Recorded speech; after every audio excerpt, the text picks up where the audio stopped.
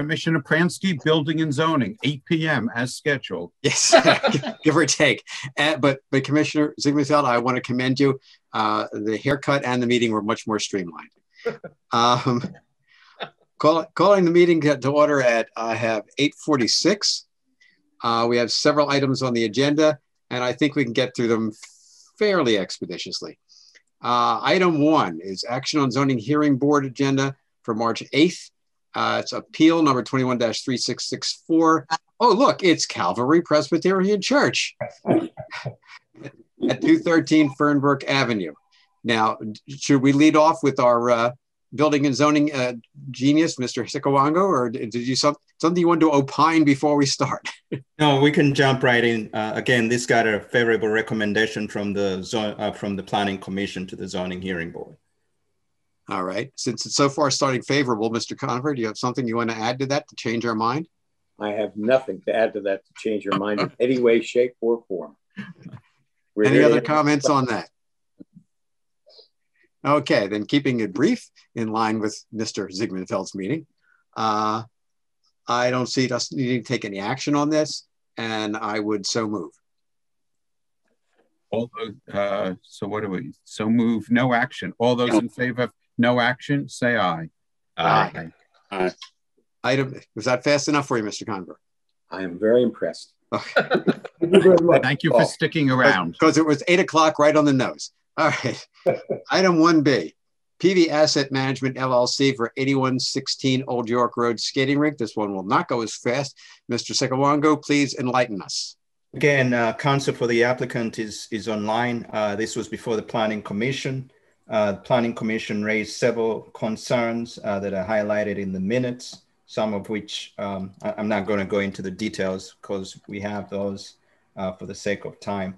But the recommendation from the Planning Commission was on a vote of 3-2 for approval of a recommendation for approval of this application.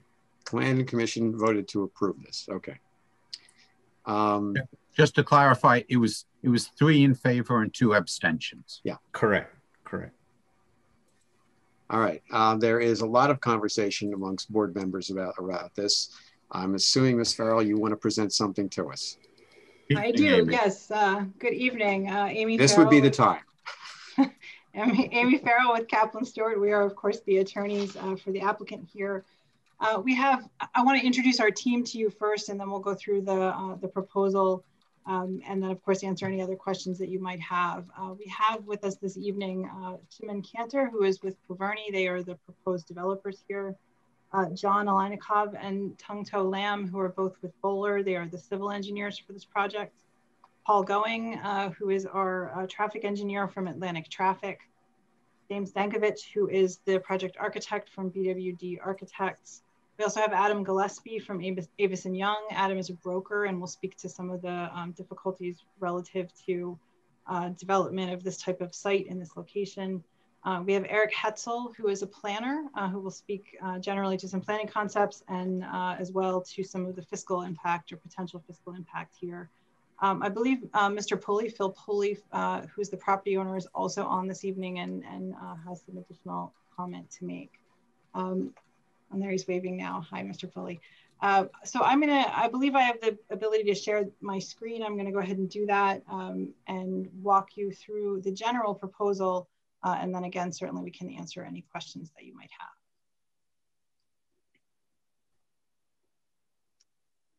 So again, this is the proposal for the former Old York Road skating rink that everyone, of course, is very familiar with, tucked back in the back here along Church and Old York Road, Wall Park, excuse me, downhill from here to the north, the Elkins Square Shopping Center, to Elkins Park Square, excuse me, Shopping Center to the east, SEPTA train tracks to the rear. A couple of things that are really, I think, important to note, particularly from a zoning perspective with respect to this property. This is, as you can see from this red outline, I think the very definition of an irregularly shaped parcel. It is a little over an acre, 1.225 acres. It has no direct frontage to a public street. The closest public street is actually is out at Church Road. Bosler Road is considered a service road. The access to this property is over the adjoining office building off of Bosler Road. So no street frontage on a public street whatsoever, and no direct access to a street other than through an easement across this existing office building parcel. There is a secondary easement to the sort of what we would call sort of the east of the property that is service only.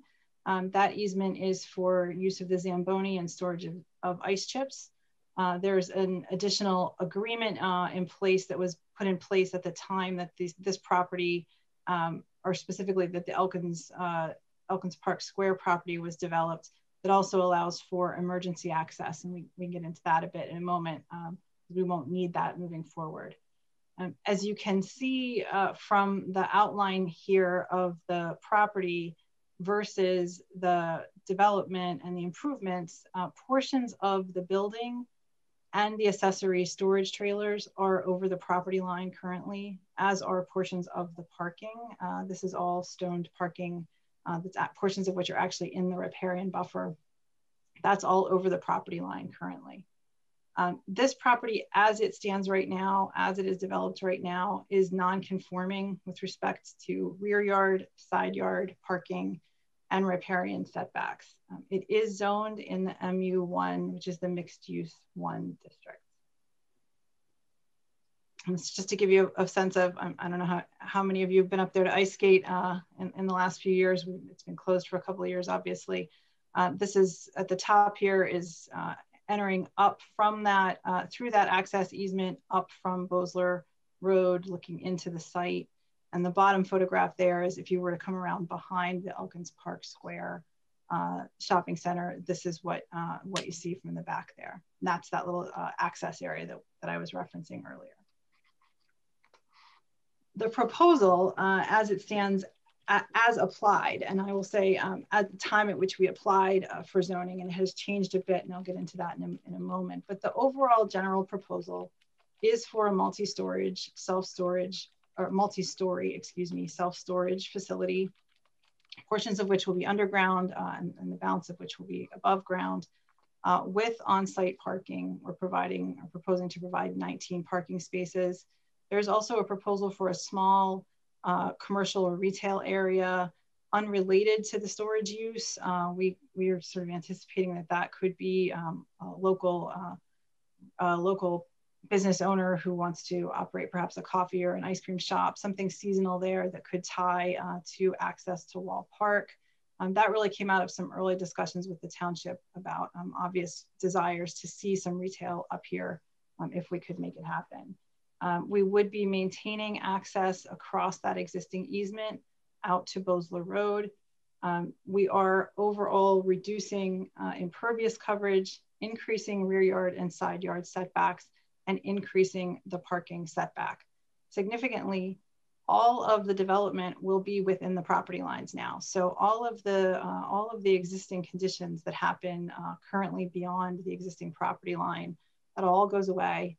The property gets cleaned up overall, completely rebuilt. So the ice rink and everything associated with it comes down, and a new building is built in its place.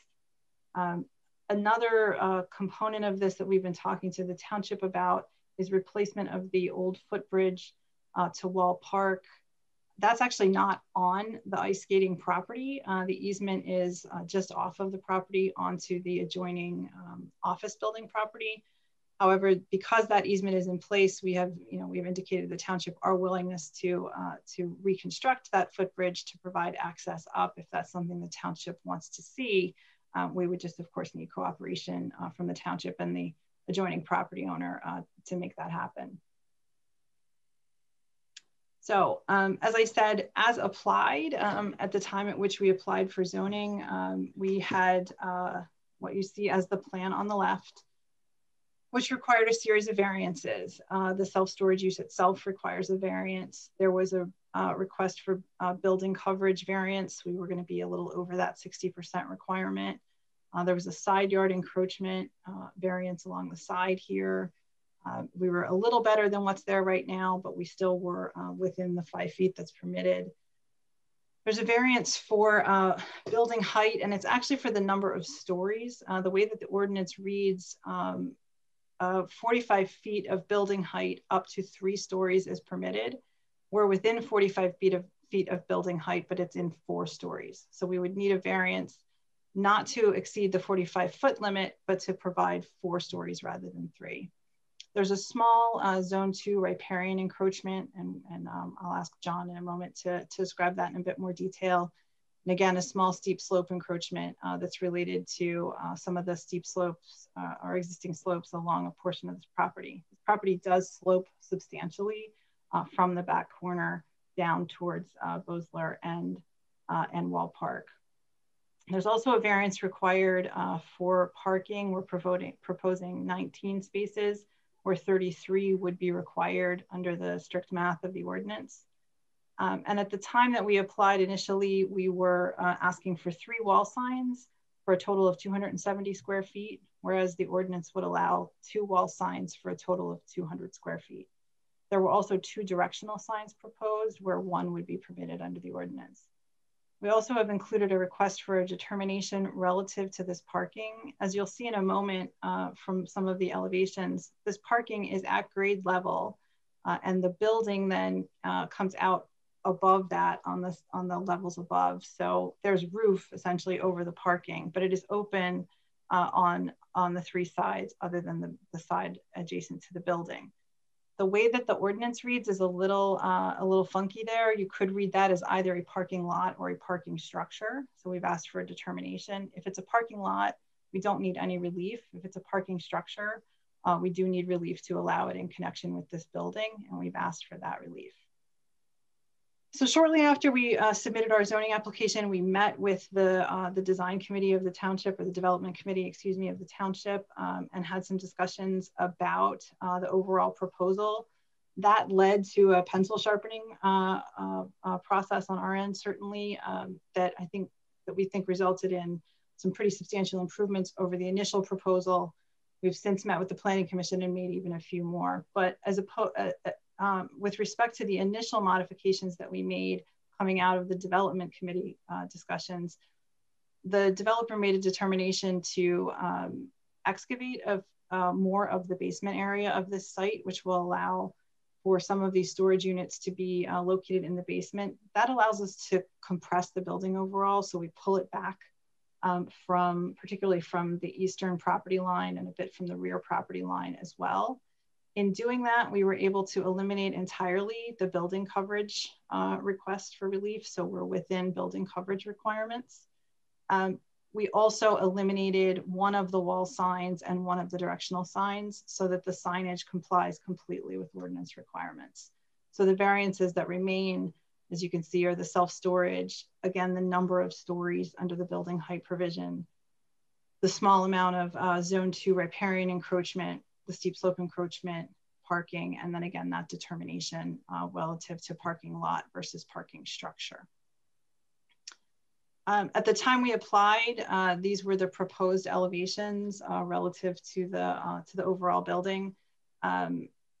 We had a lot of discussion with the development committee about signage, and as I said, we ultimately removed one of the 3 signs that was proposed for the building.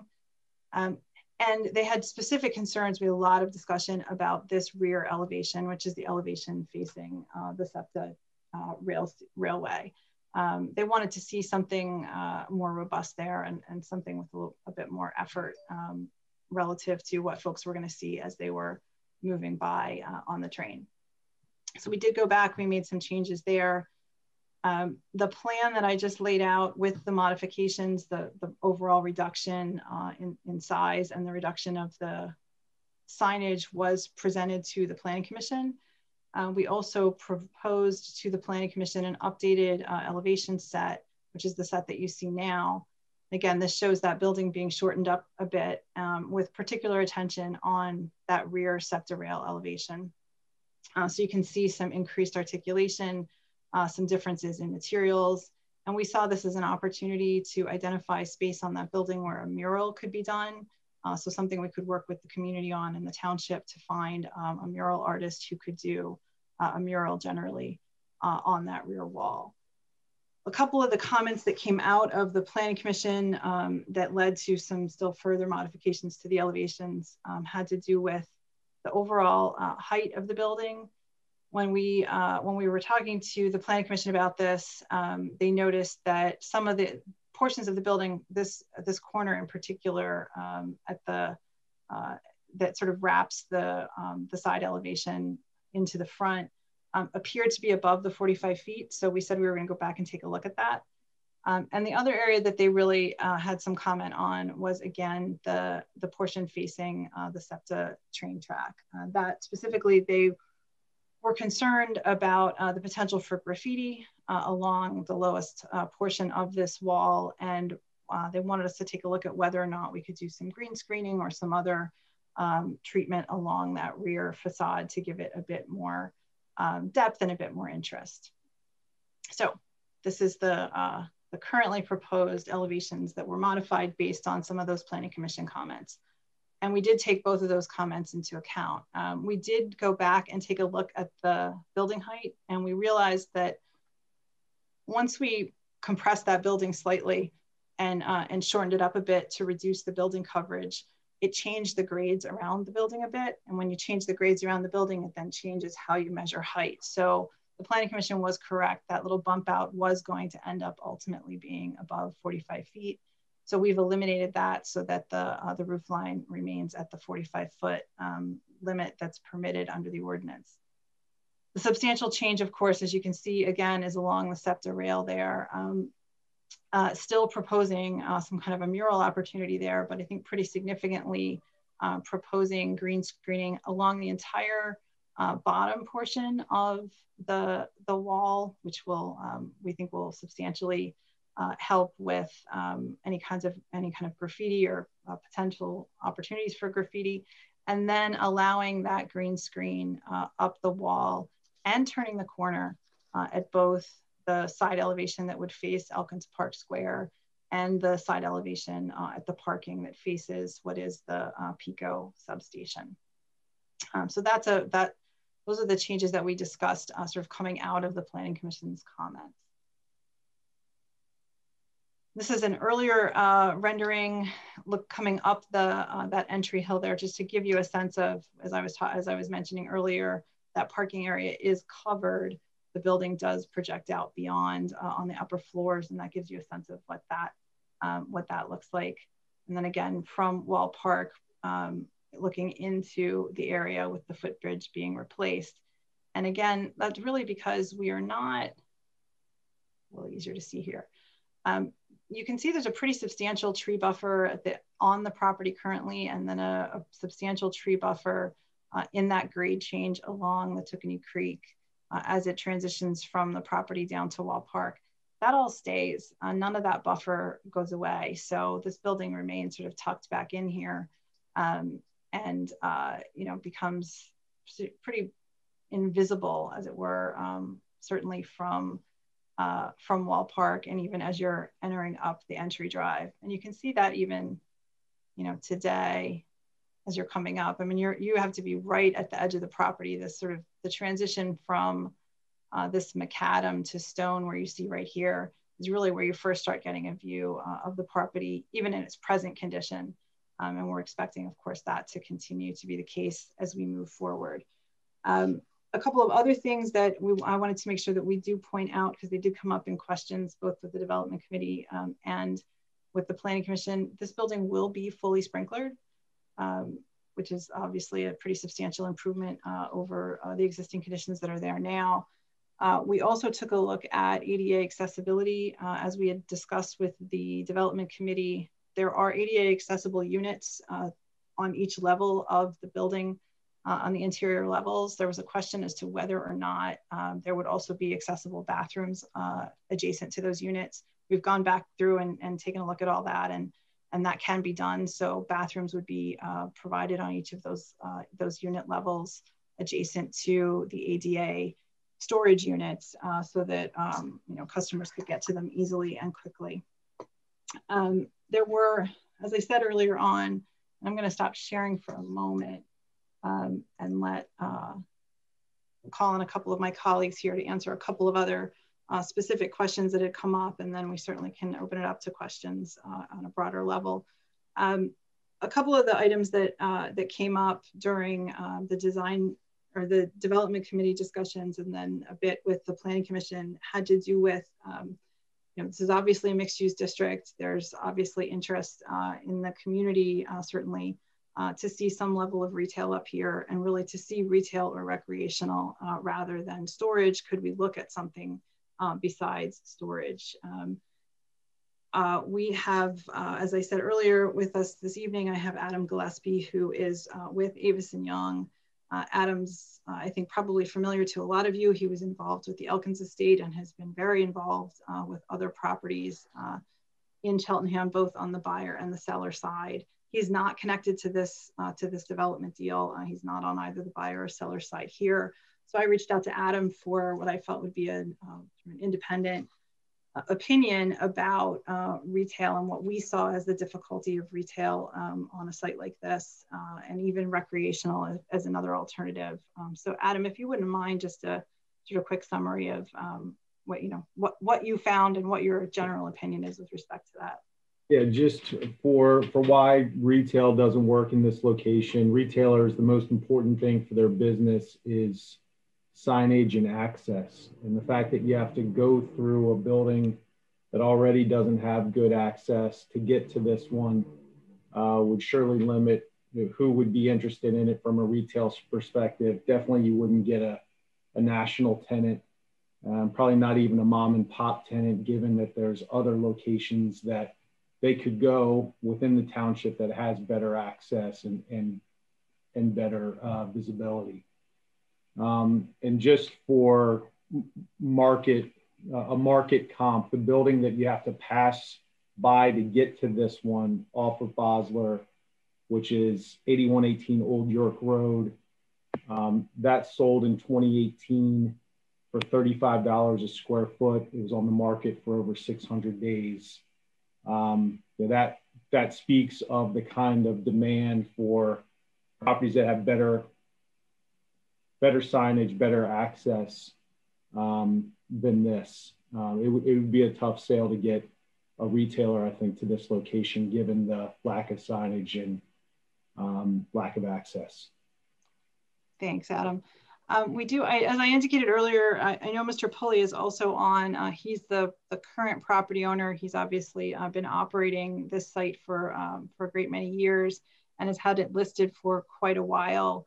He has some information relative to the interest that he was able to generate, and the folks that did come and take a look at it, and who and how they were, how long that took, and why those issues fell through. Mr. Pulley, if you wouldn't mind. You're muted, Mr. Pulley. You're muted. Now I'm unmuted. Thank you. To give you guys a quick overview, my wife and I operated the rink since it filed for bankruptcy, which was more than 2 decades ago. We kept the rink going for the community. The property never made any money. We did it out of the goodness of our heart. My mother was an original 1962 bondholder of the rink when she put up her $80, and that's how I got involved when it went into bankruptcy with Commerce Bank. We looked for the demographics of Cheltenham Township have changed. The ice sports have also changed. The majority of the ice sports now all are drawn to ice rink facilities that have multiple sheets, a lot more amenities than what the Old York Road facility has. Even though we've had some of the best teams in the country, we've won national championships, international championships, we just couldn't compete with some of the other bigger facilities. Pre-COVID, we kept looking over the years for an exit strategy. We talked to the club about buying it. We've talked to various nonprofits about buying it and maintaining it as an ice rink. Nobody wanted to step up to the plate. We've even talked to a company called Black Bear Sporting, who is buying all of the multiple sheet facilities, and they had no interest. Over the past 2.5 years, we've had an array of people that we've talked to about the property, everything from multifamily, assisted living, daycare, doggy care, We've had indoor sports facilities look at it. One of the things that you can't appreciate from any of the photos is approximately 11 feet above the ice, there are horizontal members that tie one side of the building into the other.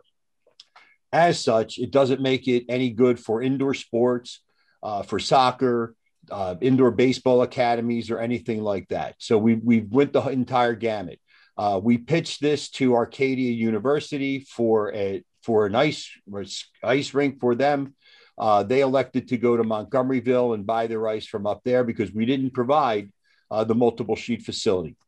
We've talked to various developers. We talked to assisted living people. We talked to various drug rehab recoveries of America about looking at it and perhaps building some other facility there. The existing building dates back to 1956. It's unsprinklered. It has certain structural limitations because of how it was designed in its day.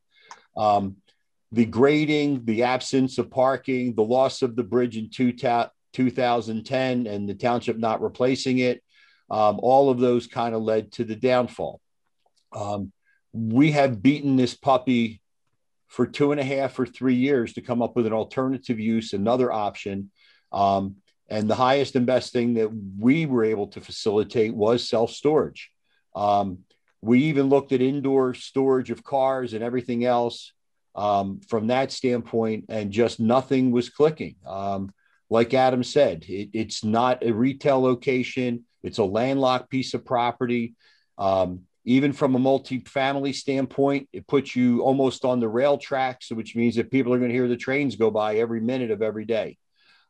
So we were extensive. We went on a national marketing campaign. We hired both local and national people to help market it. And this is the highest and best thing we came up with the redevelopment of the lot as well as the area. Thank you, Mr. Pulley. Thank you. Another item that came up during our discussions with the development committee had to do with the fiscal impact, both the existing impact at this site and the potential fiscal upsides for redevelopment here. And as I said, we have Eric Hetzel, who's a planner and who regularly takes a look at the fiscal impact questions around planning. He also certainly could answer questions that anyone might have relative to the overall development and planning concepts here. But we did ask Eric specifically to look at the potential fiscal impact for this type of a project over what's there currently. And Eric, if you would just please summarize for the board what you found. Sure, thanks, Amy. Good evening to the board. As Amy outlined, I was asked to evaluate what the potential fiscal impact would be associated with the proposed self-storage facility in comparison with the existing use that is there today, the defunct skating rink. And not surprisingly, the proposed self-storage facility would have a much higher market value and resulting assessed value than what is there today. And because of that, the tax revenues would be significantly higher to both the township and the school district from the proposed use.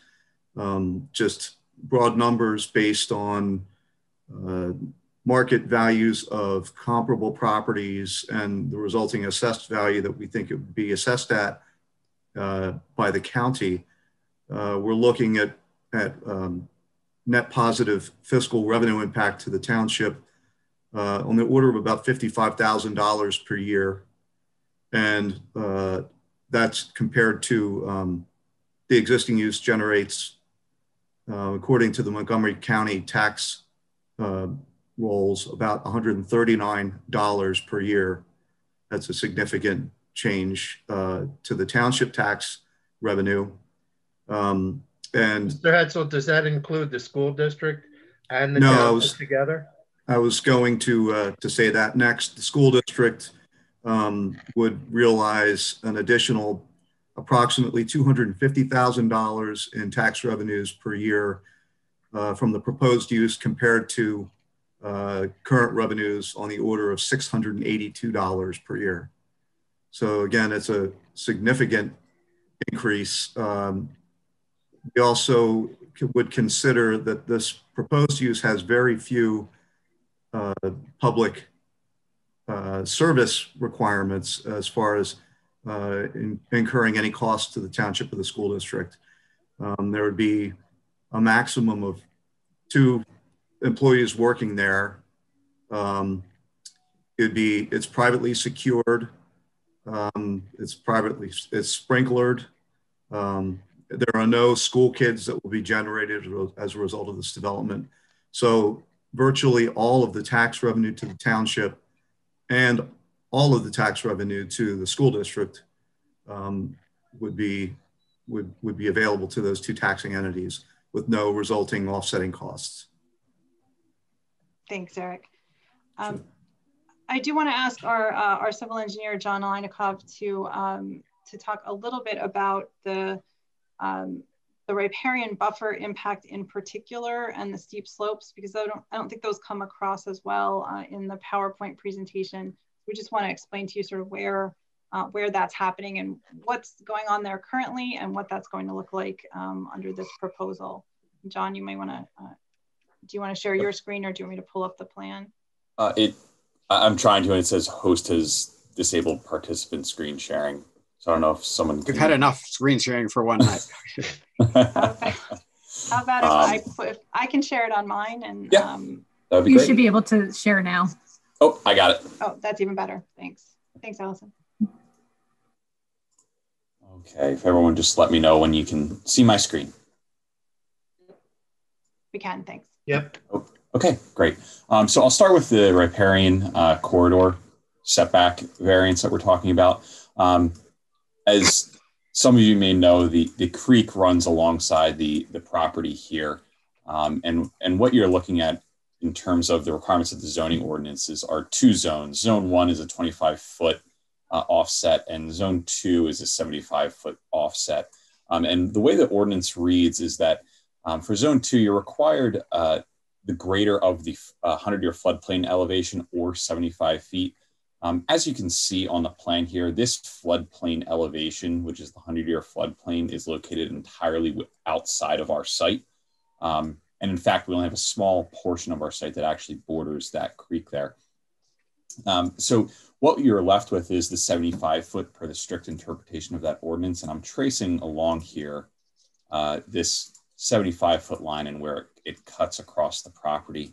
One of the things to kind of realize with where this is this is the access to the property, and all of this area as it stands today is either a mix of gravel or paved, so it is already impervious in nature. In addition, we're not proposing to change that because of how access is taken to the site, for one, and secondly, there is a Pico property that has some Pico equipment adjacent to us, and there's an access easement across from it that they still need access through, which would necessitate this area in here remaining some sort of gravel or impervious coverage in nature. So that kind of shows you where this property and what can and can't be done in that area. With regards to the steep slopes in here, as I just get rid of this red line, the steep slopes on this plan are called out by this hatching that's here, and you can see there's different kinds of hatching to denote different areas of steep slopes. And really where the majority of it occurs is at the front of the property. And a large reason for that is a big portion of this property is existing building that's towards the rear. So what you're looking at is in this area, where that wooded area that Amy referenced before, which we are certainly, our hope and goal is to maintain that wooded area as a nice buffer between our use and adjacent properties.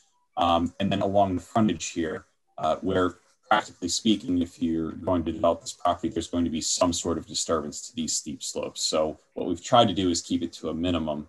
However, there are some disturbances that are going to happen. And as part of the zoning ordinance, in order to have a use located within existing steep slopes, it is a variance. Are those slopes man-made or natural?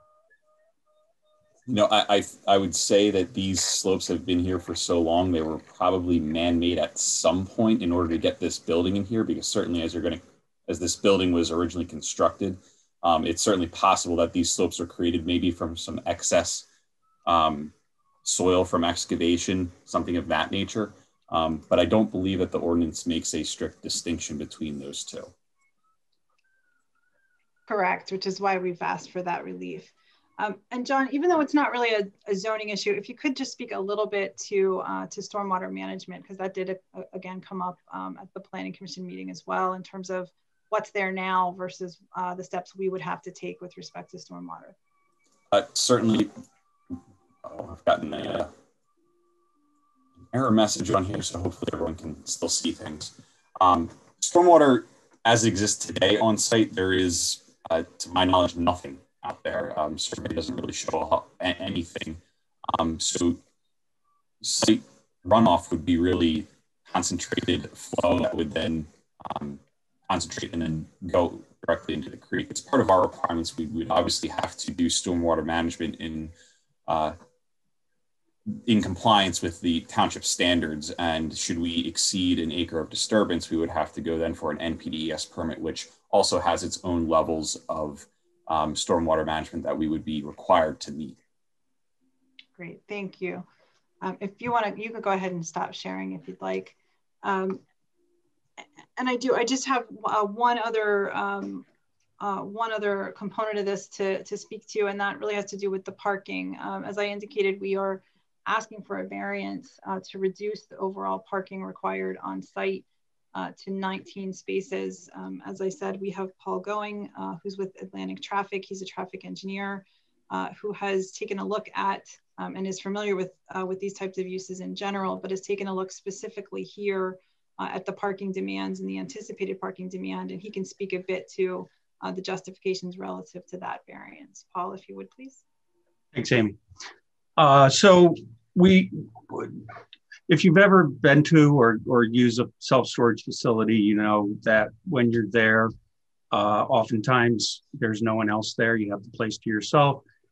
There may be a few other people there. Parking demand for this type of use is low. It's a low traffic generator and a low parking demand generator. So it's really appropriate to this unusual kind of configured and located property.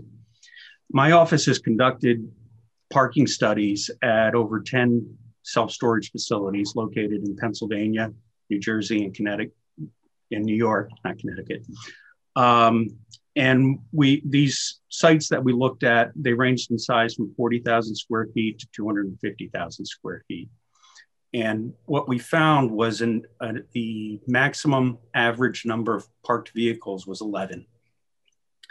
And what we also found was that number didn't correlate with the building size. It wasn't proportional to the size of the facility. So we typically recommend 11 stalls for self-storage. And at this site, there are 33 parking stalls required. There are 19 proposed. 7 stalls of the requirement are required for the retail component, the 1,200 square feet, with the remainder required for the self-storage. So if we have those 7 stalls earmarked for the retail, from the 19, that leaves 12, which is greater than the 11 that I mentioned we get from our research. So we believe the amount of parking is actually appropriate for the use. Great, thank you, Paul. Thanks. That's the overall. I'm sure you're probably sick of listening to us, and I suspect you all have some questions for us. So I'm happy to pull anything back up that perhaps somebody would like to see, or just generally answer questions as you have them.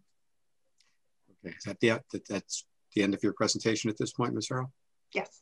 All right. I want to thank you for that. I want to thank you for your people who have joined you for tonight. As always, you've done a very professional and thorough job presenting your client's point of view. And if ever I need to present a silk purse, you will be on the list of people I call. I'm glad you appreciated that, Mr. Rappaport.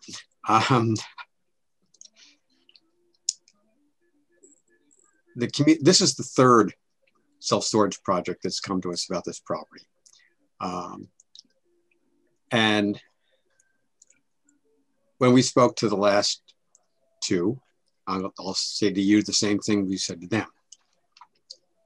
The inclination is against this kind of a project.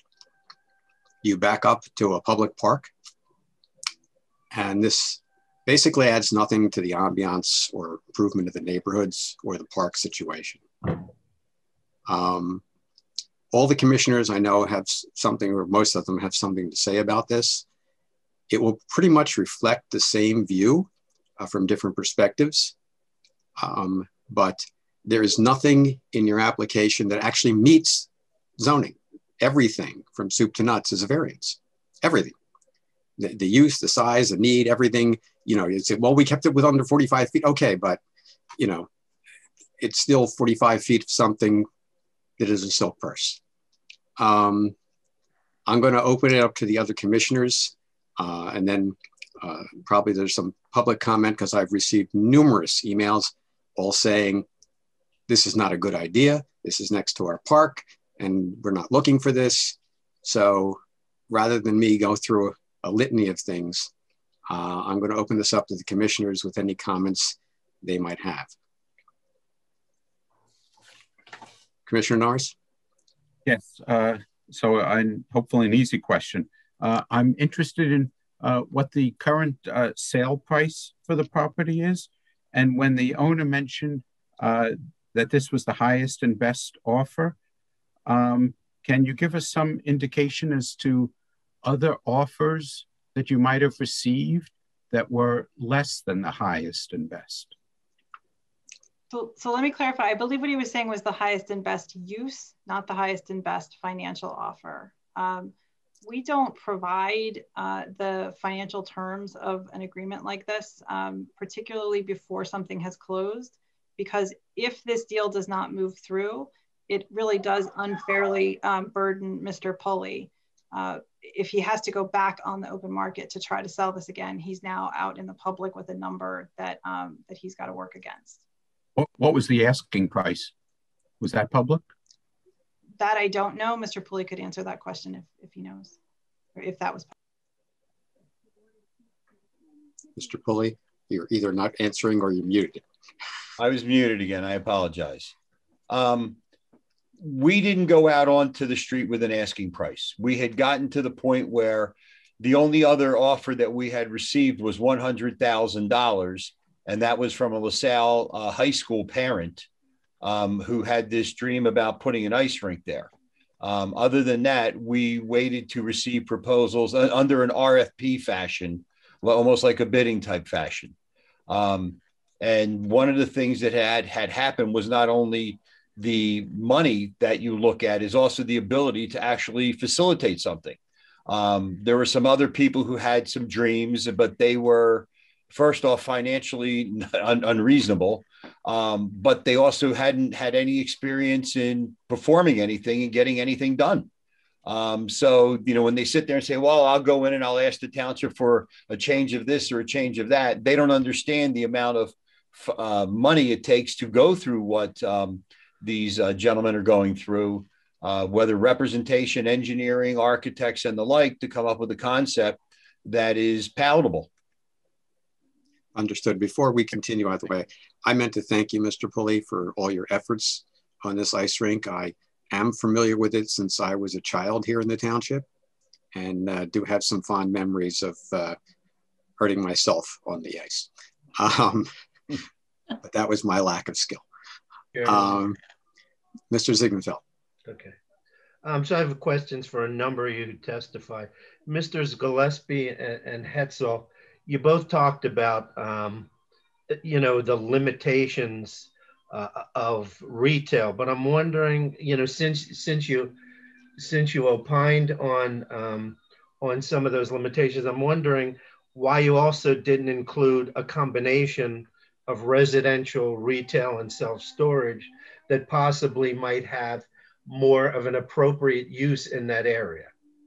Because right now under the MU1, as Commissioner Pransky said, you're basically out of zoning and you know, establishing needs and where hardships don't seem to have been explored. So I want to get a better sense of, since you both weighed in on use and on practicality and fiscal impact, I want to understand, rather than just doing the comparison of fallow skating rink and self-storage, if you also put something else in the consideration set to give it a better potential use that would be more compatible with what the community is looking for?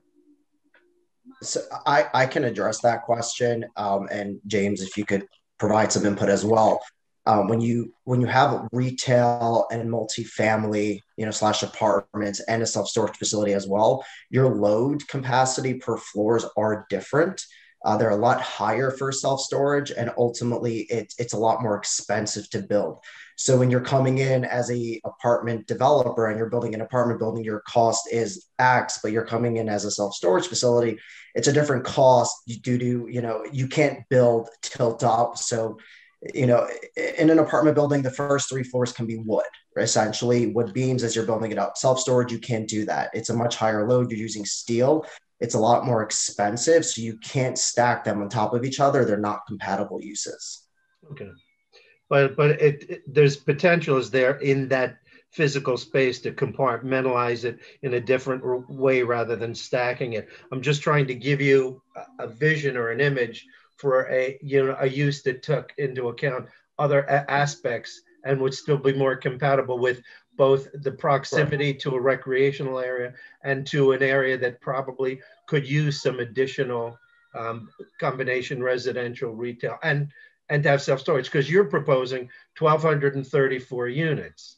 And to me, what that says is it's a clear, inexpensive development, or, a low cost construction. And I'm saying to you, well, take on something that's more compatible with the area. So I appreciate that. Just one other comment, and then you can answer me. I know we talked about in the development committee, you showed us some different renderings that would make the property have more of a community-centric look rather than something that's so industrial and frankly square and really not a very attractive thing. So I'm not seeing, I know to Councillor Farrell's comments, you paid attention to comments from both the Development Committee and Planning Commission, but I'm wondering if you also entertained, just in the concept, trying to make a building that looks a little more friendly and community centered in a place that's in close proximity to a recreational area. You have the little bridge and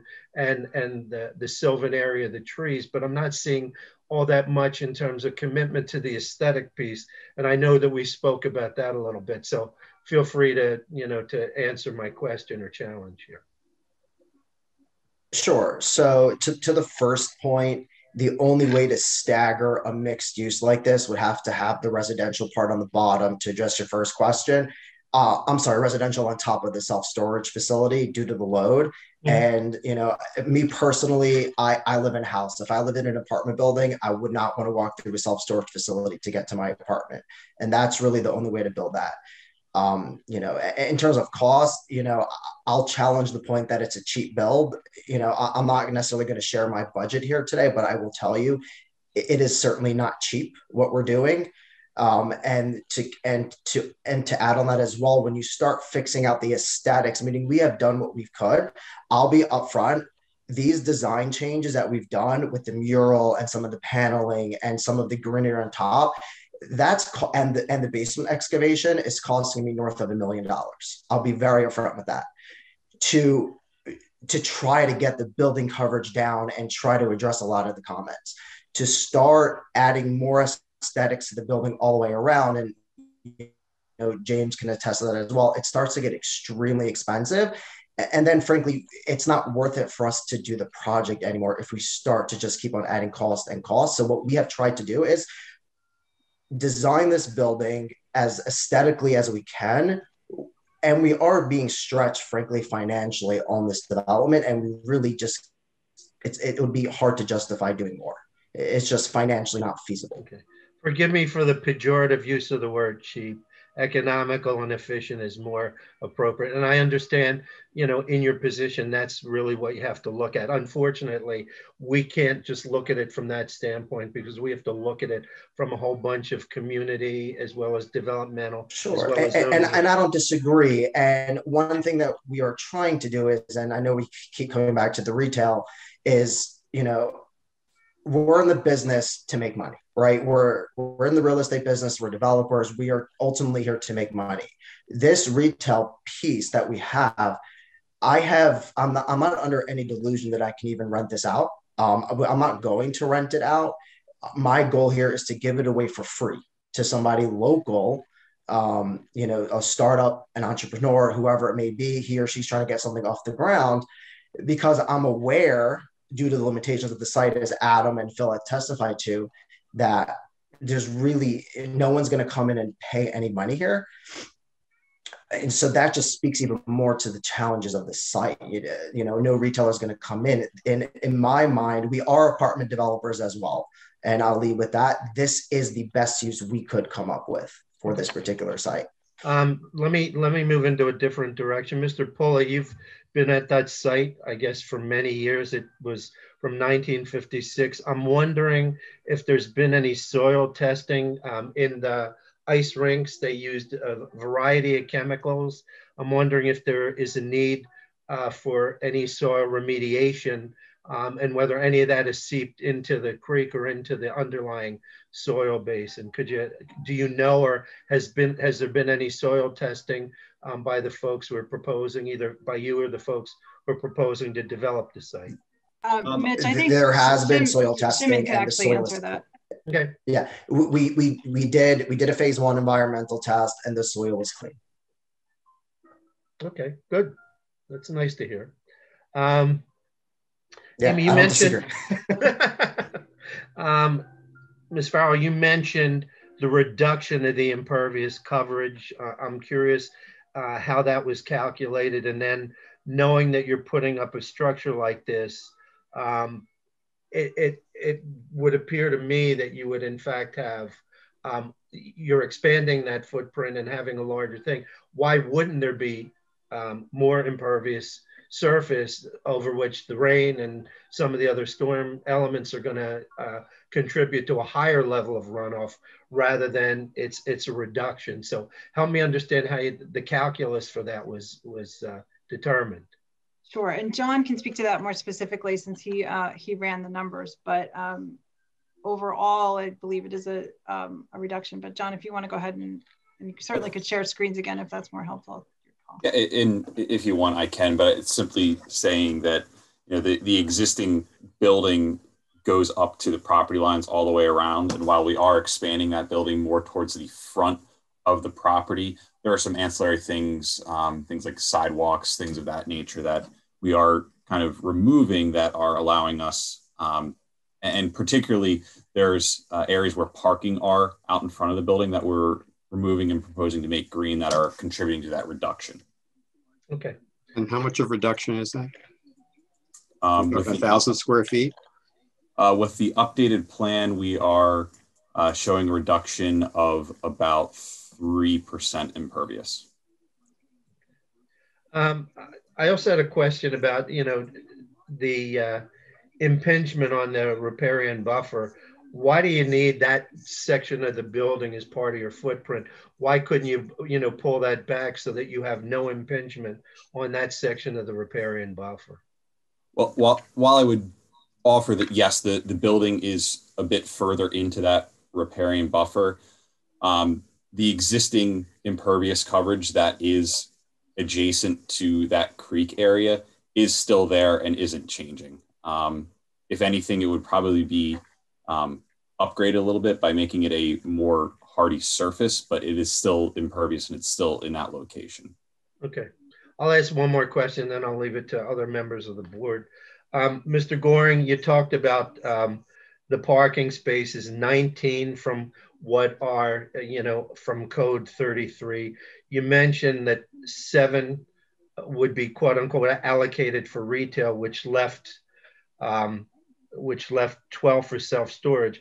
So what you really have is you have 12 spaces truly allocated for self-storage. So you said optimally or characteristically you only need 11, but the truth is by code we require 33, and so you're talking about 1/3 of the spaces that would be against our code. So I'm wondering, you may say it rarely occurs, and 100-year storms rarely occur, except they happen every 5 or 6 years here in Cheltenham.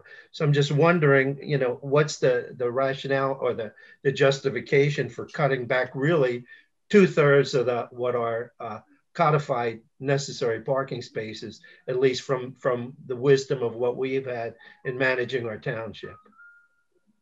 Well, based on the findings that from my office, as well as experience working on 1 to 2 dozen self-storage facilities, they really just do not generate that much parking demand. I'd like to add that as the architect, we've done dozens of these facilities as well, and find that that amount of parking is a reasonable amount for this size facility. Okay. And Mitch, I do just want to clarify that 33 space requirement is the combined requirement for the retail and the self-storage under the No, I ordinance. understood. Okay. I understood. And by the way, I want to thank Amy, I want to thank all you and Mr. Kenner. I want to thank all your folks for coming here and giving us, professional input and the best counsel that they could on behalf of your client. And whatever comes out of it, know that it's respected, that you've brought a team of very capable, competent people. So while we try and shoot holes in it, we're also respectful of the fact that they've done the job they're supposed to try and do. Thank you. I yield, Mr. Chairman. Okay. You're just doing that to stretch the meeting. I know you, Mitch. Revenge, huh? Commissioner Holland. Thank you, Mr. Chairman. So I may be a little bit of a contrarian in relation to this project. Before the meeting, I was a little on the fence on where I stood. I believe that the applicant and team came in and made some extremely valid points in relation to the use and the issues associated with this property. I do have some concerns, and it's mostly around the design and not so much the use. Height for that site, the 45 feet for me, or 4 stories, is a little, I feel like is a little much for that area. I would also have concerns about, I know the Planning Commission, had a concern about the rear of the building and the aesthetics, for the passersby on the train. I wouldn't be as concerned about that, and I would rather see the resources utilized on the front side of the building, or the pieces that the residents will see. Not to say residents aren't commuters, because they are, but I don't know if that's the best use of resources, on the backside. But we could debate that. And I guess my other thought or question would be, and I'm sure there was already a study done, and maybe someone can speak to sort of the viability of another self-storage facility, given the existing self-storage facilities that are already in operation in a reasonable radius from this site. Yeah, I can address that. Is your question, just so I understand it, is what's stopping another self-storage developer from attempting to develop another facility? No, there's several of them within a mile or so. Yeah. Okay, sure. How viable will this business be? Because if it's built and fails, then we're stuck with a failing self-storage facility on the site. Sure. So just to I don't want to get too technical on the response, but as anything else, self-storage is a factor of supply and demand. Now, self-storage, most people are local. They generally come from within a 3-mile radius. You have the project in the middle where you are, and 3-mile ring around it, and that 95% of your customers are coming from within that area. No one's going to drive more than 10, 15 minutes, because as your point, they'd be driving past other facilities as well. When you look at the demographics of the area in terms of population density, it's pretty dense. Now, while you may think that, okay, I know self-storage facilities here on Township Line Road, and I know there's one on Ivy Hill Road, you might think that's a lot, but due to the sheer amount of people, in our opinion, it's what we would call a quote unquote underserved self-storage market. So we're not concerned at all if that this won't lease up. Just to give you a data point here, I look at over 1,000 self-storage potential projects a year. I do 2 to 3 deals a year, you know, in a good year, maybe 4. That's how picky and selective we are in terms of site from a sheer supply, demand, and rent drivers. So, you know, I would not come in to try to do a deal if I didn't think this would be an absolute home run potentially for us. If I had, not to say that it couldn't, right? Anything happens. But I really don't have any concern of this failing, you know, to be frank, just with how selective we are when we do these projects. We look at this for a very long time. We do a lot of analysis. This will be managed by a publicly traded company, most probably Extra Space, you know, based out of Salt Lake City, Utah. They manage tens of thousands of facilities. You know, one of the things we do is always go to them and ask them for their input. You know, we've done this a few times, you know, as I like to say, we pretend to know what we're doing at this point. But then again, Extra Space and CubeSmart and Public Storage, they're the experts. So we always go to them. We bring them the project. Is this a project you will manage? You know, get on the phone with them. Do you think this is a good location? There's a lot of legwork that goes in behind the scenes. So I guess to answer your question in a shorter way, we're not concerned that this will not lease up. If I can interject for a moment, Commissioner Holland, I have to tell you, in all fairness to you, at least 4 other projects I can recall, Henry, if I'm wrong, it doesn't, by 1 or 2, I'm not worried, have come to the township, and 4 times the people and the residents around it in the neighborhoods and the surrounding community have said, we don't want this. I would imagine if there was the kind of demand you're anticipating, that somebody would say, oh, this is a great idea. That has not occurred.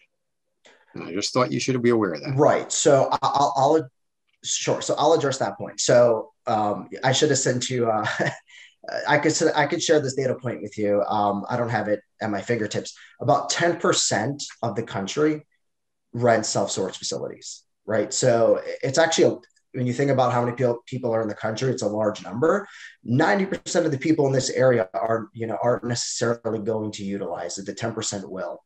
You know, we don't necessarily, like one of the commissioners mentioned, there's 1,240 units here. When you draw this 3-mile ring around this facility, you're talking about an excess of 200,000 people. So we need a fraction of people to come in and lease this up. I understand, but please know that I am a user of self-storage, and every self-storage facility that I am aware of is tucked into an area that does not abut a park where kids play and have baseball games. They're usually buried within another structure or on a heavily traveled commercial highway. And this is why every email I've gotten said that they're not happy with the idea of having that behind their park. And it's not only meeting resistance from them, but I promise you it will meet more resistance here. Commissioner Holland, did you have any more things? Commissioner Ammerman, I'll get to you in a second. I didn't know if Commissioner Holland had finished. I did not. Thank you. Okay, Commissioner Ammerman. And then thank you. Thank you, Mr. Chairman. So, you know, this Board of Commissioners, you know, to its credit, accomplishes a lot. But quite frankly, one of the most important things, it seems to me, that we can do is to ensure the character of our community at large. And sticking a giant concrete box between a park and a stream, I think, runs afoul of that character. All due respect to you, Ms. Farrell, it is not it would not be a hidden structure. Right now, you could drive down Church Road and see the skating rink from Church Road, through the park, through the trees. So adding several levels of height to that site would hardly be invisible. While I do understand that this the small retail space was the request of some on the township. Quite frankly, it's almost laughable. I mean, I don't think that we're going to have many residents being, talking about going down for a coffee at the self-storage place. I just don't see that happening, particularly where we have lots of other retail in that area. The notion, in my view, that there's nothing else that would ever go here, it just doesn't quite ring true. There are lots of businesses, and I'm not a developer, I'm not a real estate person, but I'm thinking about various venues, like in Willow Grove. There's an Urban Air that is a landlocked facility, a landlocked property in off of Old York Road that has very little signage. And if you ever go there with your kids or check it out, it's packed to the gills pretty much all the time, absent COVID restrictions and whatnot. So the notion that nothing else would come in here just doesn't sort of ring true for me. The one thing that I have some concerns, another thing I have concerns about, I should say, is on the backside, where to your credit, I think you did pay a lot of attention. It's somewhat of a misnomer to suggest that that's simply abutting the train tracks, because just on the other side of those train tracks is a residential community that is going to be viewing the backside of this self-storage unit and some big lit up sign, which I think is similarly troublesome. There's no signage on the back. It appeared as though there was a self-storage banner of some sort. Maybe that changed in some of the subsequent designs, but nevertheless, it would be a big concrete box that they'd be looking at, and I assume it's lit at some point. The notion that hey, this is going to be run by a big company out of Salt Lake City is not comforting to me either, because when there are issues and concerns, the two employees who you're going to have on site, which obviously doesn't bring a lot of jobs to the neighborhood either, we're not going to be able to call Salt Lake City and get responsive action to concerns by the neighbors. So I didn't have any questions. I just wanted to sort of get that out there. And I similarly, like Commissioner Pransky and others, have received a number of concerned emails about this project, and it's not because they are averse to business or making money or bringing revenue into this township. It's because that revenue should not come at such a great cost that we sort of sell our neighborhood out in this sense. So I appreciate your indulgence. Thank you, Chairman Pransky. Thank you, Commissioner. Sure. If I can address some of those points, if the commissioners will indulge me, a few of them on the back. We actually did remove the self-storage sign from the back. It's not going to be backlit. I mean, it will be security lights, right? But you're not going to have big glaring signs in the back that are lit up. Regarding the management company, we generally choose between two management companies. One is actually based out of the Philly area, CubeSmart. The other one is based out of Salt Lake City. There's regional managers, district managers, they're an international company. I just want to alleviate your concern that they won't be able to get to the right people if something were to happen, because there are multiple managers in the area. And they manage facilities across the country. We have facilities in other states. We've never had an issue. like any, along those lines. I mean, There's always a direct line of communication. We have Xfinity stores in our neighborhood, and I can't find a live person until I'm 20 minutes into a phone call. So right. So our stores have live. I understand your point, but at the same time, I'm not comforted by the response. So I appreciate it though. So just so you understand, there are live employees in the store who report to people who are based in the area, live people. And it's not automated that way. Like I have the same issue with Xfinity. I overpay. I can never get somebody on the line. That's not the case here. Commissioner Rapp. If by chance I can jump in, because I'd like to address a couple of concerns that came up. Some of the reasons why other things didn't work here, and let's talk about residential, let's talk about assisted living, let's talk about these other opportunities. This property is landlocked. When you guys say and you go, oh, this property faces the park, it's part of the park, it's integral to the park. Let's go back to when David Lynch, Abby Spector, and David Cranett were running the township. And when the bridge got wiped out in 2010, the reason that the township refused to put the bridge back was because they told me that the park is the park and everything across the other side is not ours. And at that point in time, the township did not see the integration of the rink and the park. We fought with the township immensely about getting the bridge back. At the same time, we fought with them about the loss of parking when they built the skate park. So when we go back decades now and we look at certain aspects of this, I understand the philosophy may be different. I don't recognize a lot of faces here as things have changed. One of the things that when you really look at this site, the site faces the back of a shopping center. It faces all the dumpsters for that shopping center.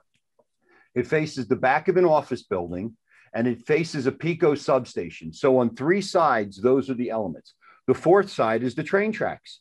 Those are 1,900 catenary poles that are rusted and deteriorated that somebody would look out to. So when we looked at this from a multifamily standpoint, that's the view, okay?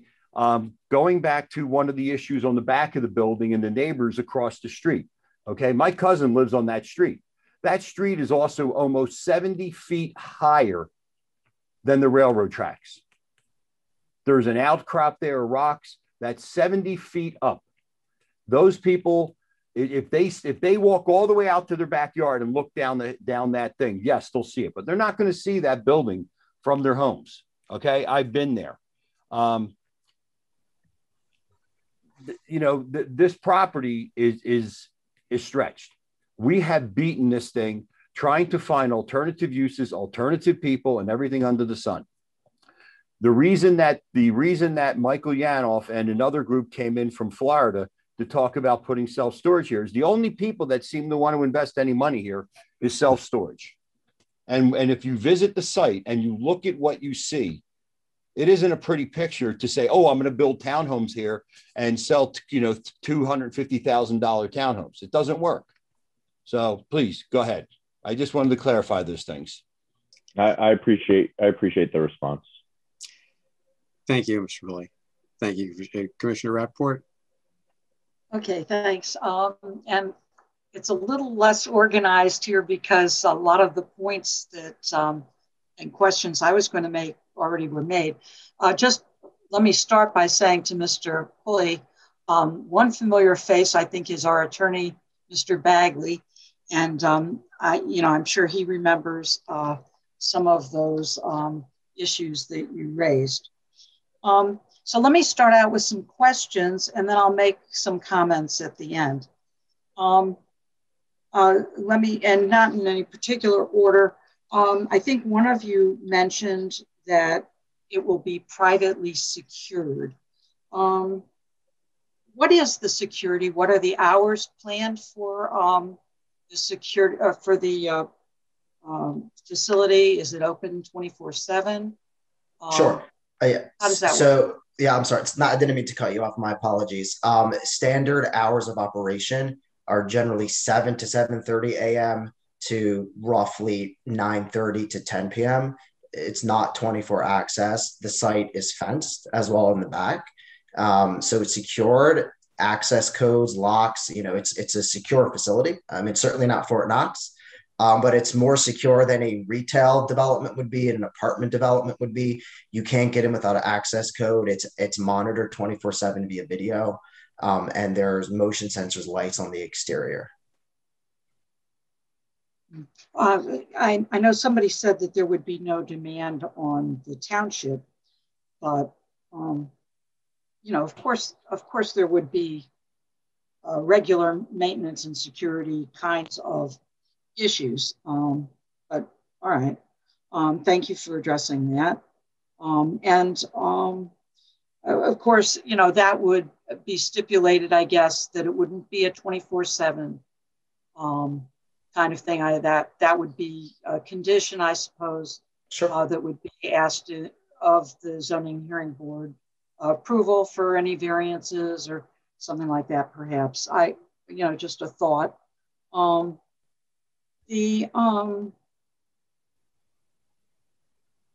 me just go through some of these things. On the riparian corridor, the riparian area, as I saw the design, and I couldn't quite make it out, the building it's the overhang. It is overhanging the access. Is that correct? So that's part of correct. The covered parking that is over the, what you're calling the, oh, well, it's already impermeable gravel and pavement anyway. So you're just adding, you are adding an additional cover to that. So it's not really out in the fresh air, so to speak, right? So it has an additional coverage over that area. Yeah, the second, third, and fourth floors would extend over that area. So in that sense, it is an additional roof over it. So it is not the same condition of impermeable. It is an added layer in a sense that even if presumably you could try to make permeable pavement because of the roof, that's just a myth, right?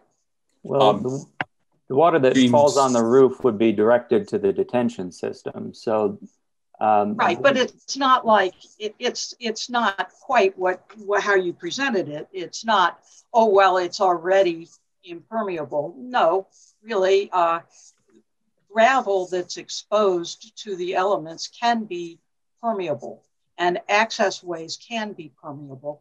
But in your case, they're not, right? I just want to make sure I understand that. And my response to that would be certainly different zoning ordinances treat gravel in different ways. But the reality for what is out here today is that area where we are talking about is gravel, and it is that kind of impermeable surface today. And to James's point, if we have a roof there, we can capture that instead of it sheet flowing directly into that creek. We can capture it and do things with it to reduce runoff rate and improve the condition of that water. And if the current owner had been interested in any improvements, that could have already been done with impermeable pavement or other kinds of things. So, all right, thank you for answering that. The parking spaces, is it best practice for those parkings for storage to be the size of automobiles or more of the size of vans? And if, for example, if 9 of them were actually used at one time, does that allow side entrance to, are they large enough? Are they calculated to be wide enough parking spaces so that people can actually bring things out of the sides? Presumably you're bringing a heavy load or at least certain kinds of things for storage, things like furniture and boxes. So you might want access to the sides. So I'm asking about the width and how that's calculated, if that's any different in terms of the calculations for this kind of project, for the parking that's calculated. So I'll let Shimon speak to the width question in a moment, but I do want to clarify the way that the parking is laid out currently. There are both typical parking stalls that the township would typically require for vehicles. But additionally, I think it's 5 of those stalls are extra long. So they are designed, part of the parking design is to accommodate a larger vehicle or a small truck or van that might pull in. Additionally, the drive aisle is 30 feet wide. So when they're looking at laying out the parking area, they are taking into account that question of, how somebody who's coming in perhaps a U-Haul van, for example, who may be moving and is temporarily storing a larger amount of stuff. Is there a space for them to pull in? Yes, there's a space for them to pull in. That doesn't require that they take up, more than one parking space to do so. But that's 5 out of the 11? That's 5 and out of the those are not the handicap. Those are not the handicap parking. We're talking about the length. We're also not talking about the width here. Right. Well, and as I said, Shimon can answer as to whether or not width has ever been an issue for them. My Wi-Fi was cutting out in the first part of the question, if you don't mind repeating it. Well, I'm asking about the sideways entrance and exit of property that's going into storage. Are the parkings all calculated to take into account the vehicles going, with a haul to go into storage?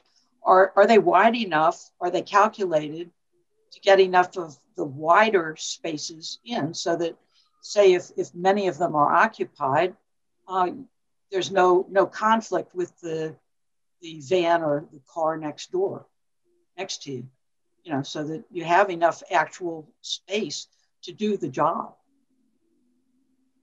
Sure.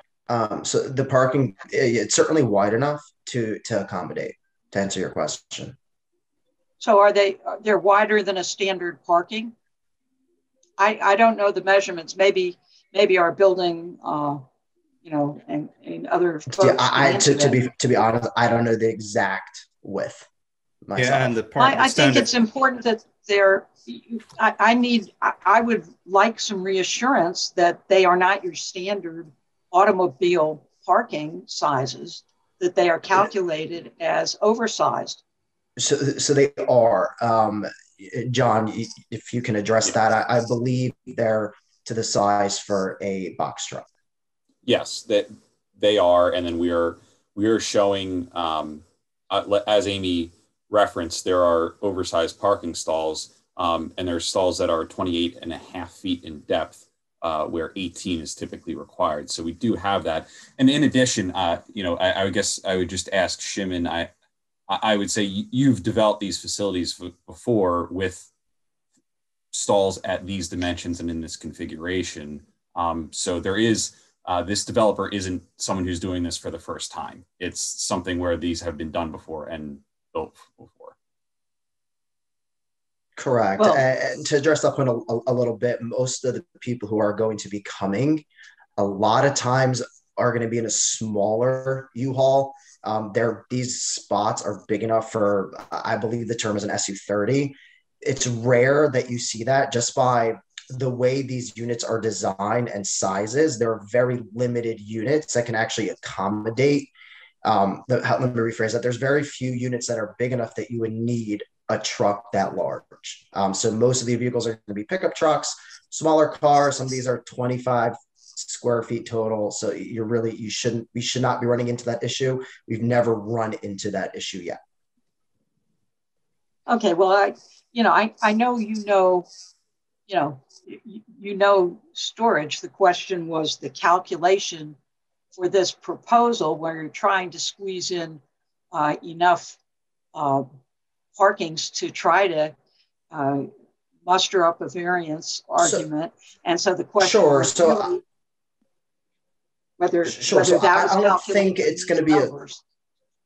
So I don't think it's going to be a squeeze per se.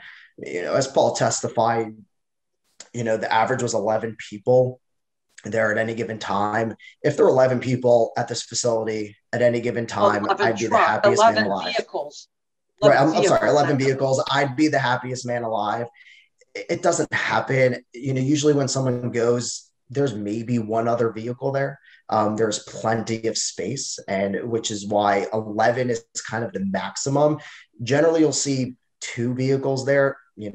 On a busy time, maybe 3. And frankly, at least one of those vehicles will be a sedan pickup truck.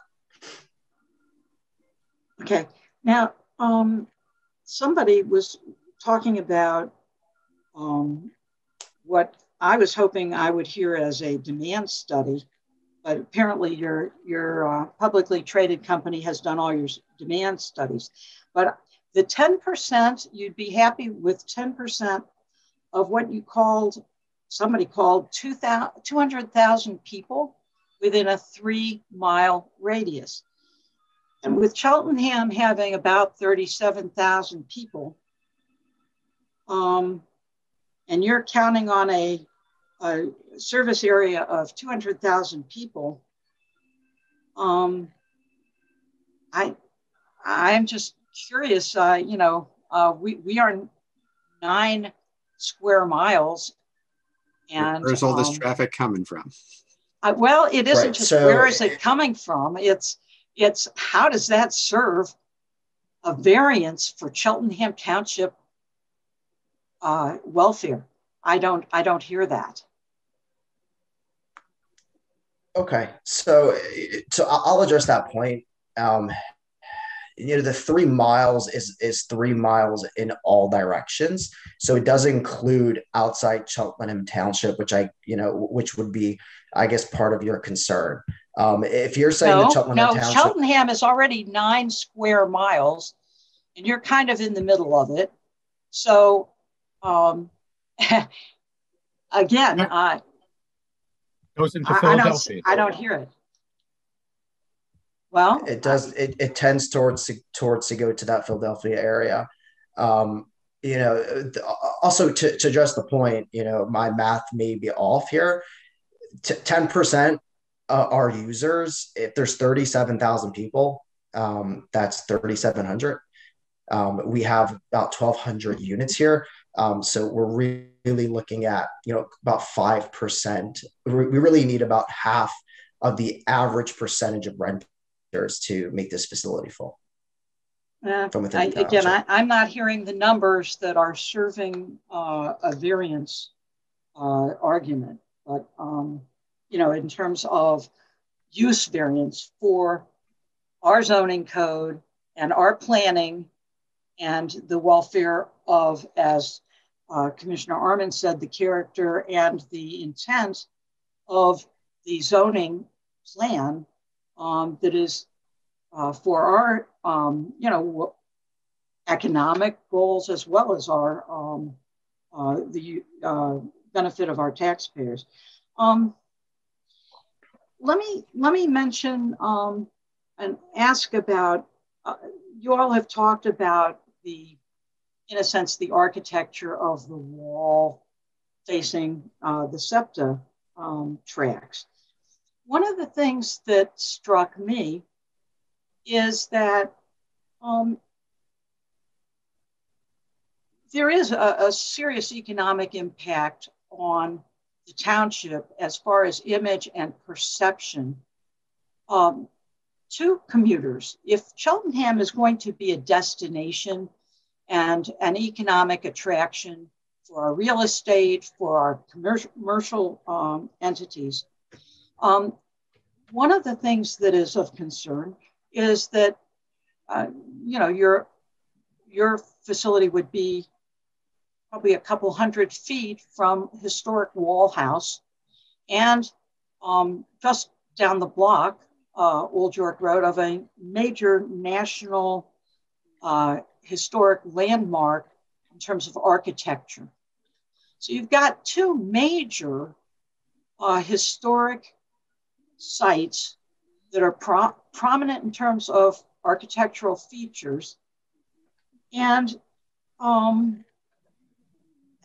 frankly, you've hired one of the best law firms in the region. So I agree completely. When I heard financially stretching, I'm not sure I'm convinced. I think the depiction that I saw, even the added architectural interest or the mural, you got to do better than that. I just, that's to me, it looked like an atrocity.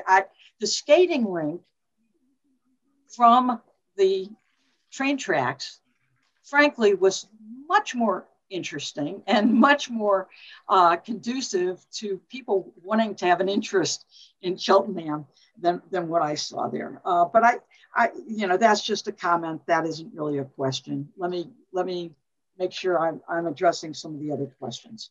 All right, maybe we can. Well, if that does, let me. What? We're trying to see if we can get this toward a conclusion. And you're making very good. You're making very good points, Commissioner. I just want to try to get through them. I'm trying to move fast, but there's a lot.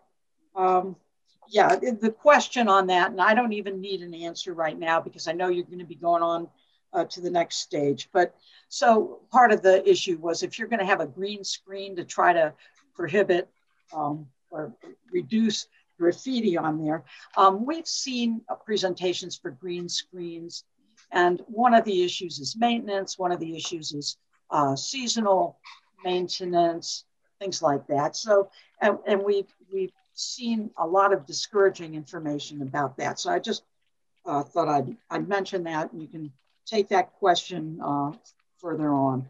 So I'll address that point. Sorry, go ahead. Right.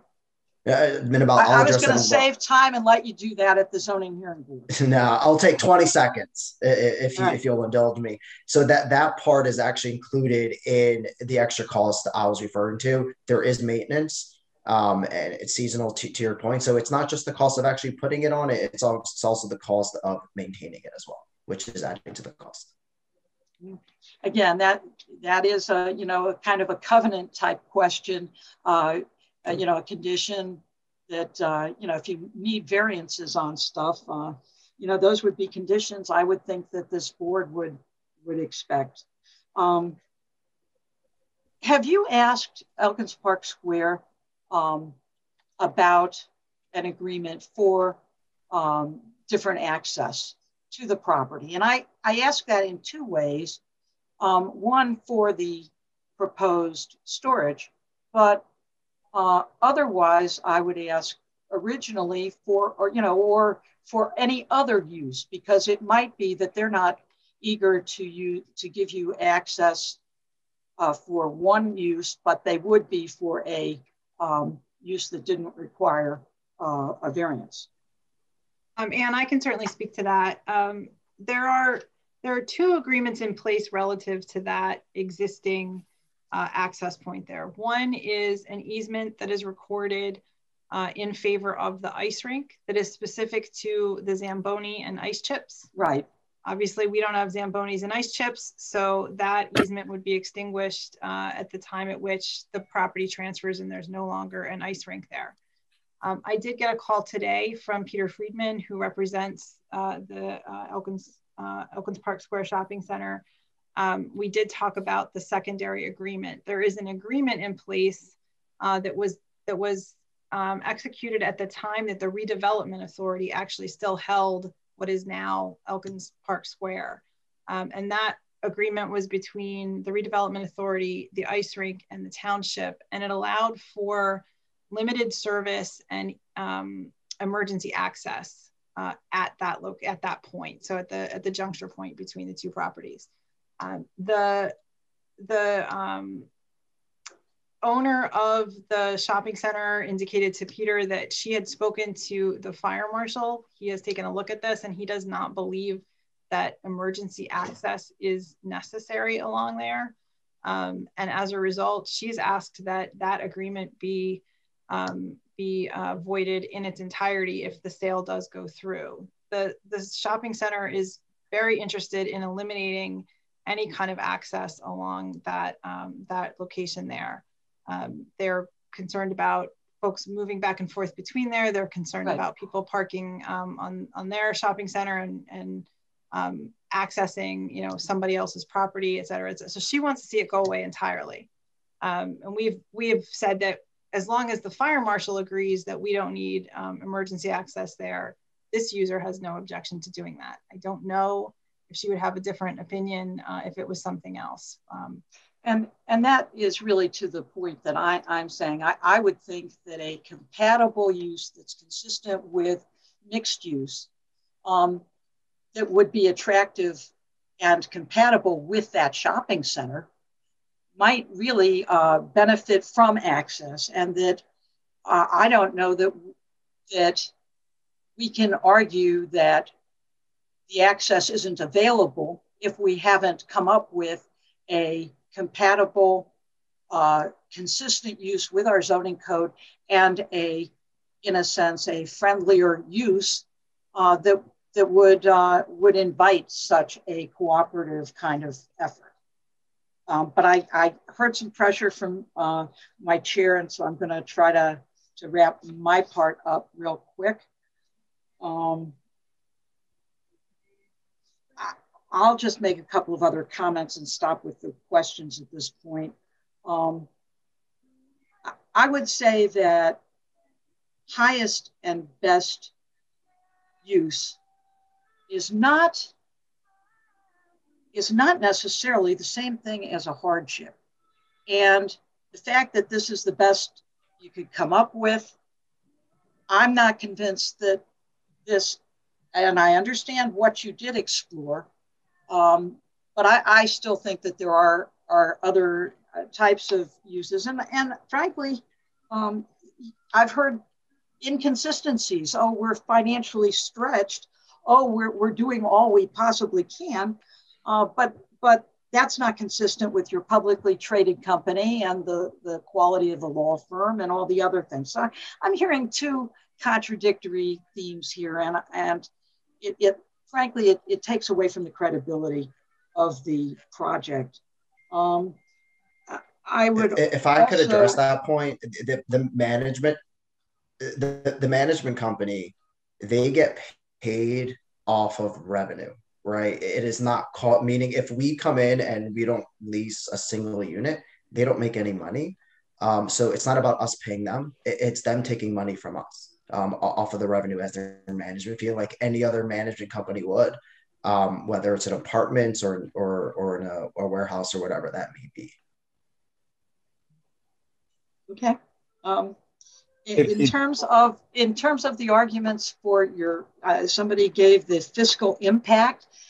I think that was kind of ludicrous. To give me the fiscal impact compared to a property that really hasn't been improved in a decade or so, and I mean, there was also an argument about this alternative ways to do a new build, and to compare, it was something about that you couldn't accommodate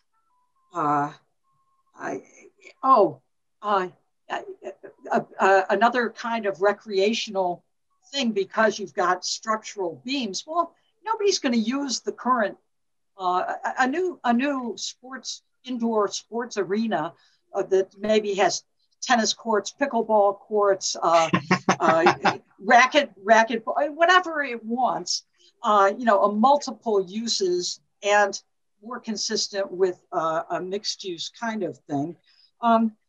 They're going to rebuild from scratch. They're not going to use the current arena. So, again, there were too many arguments here that weren't really logical to me. And I guess I'll just end with two other things. I would invite whoever is still left here at this meeting from the public. This is a multi-stage discussion. Our recommendation, this is just informative. Our recommendation tonight, I guess, goes to our legislative meeting on the 17th, but then eventually it goes, well, actually it doesn't. Our recommendation will go to the zoning hearing board, and that is scheduled to meet, I think, on March 8th, unless a change is made.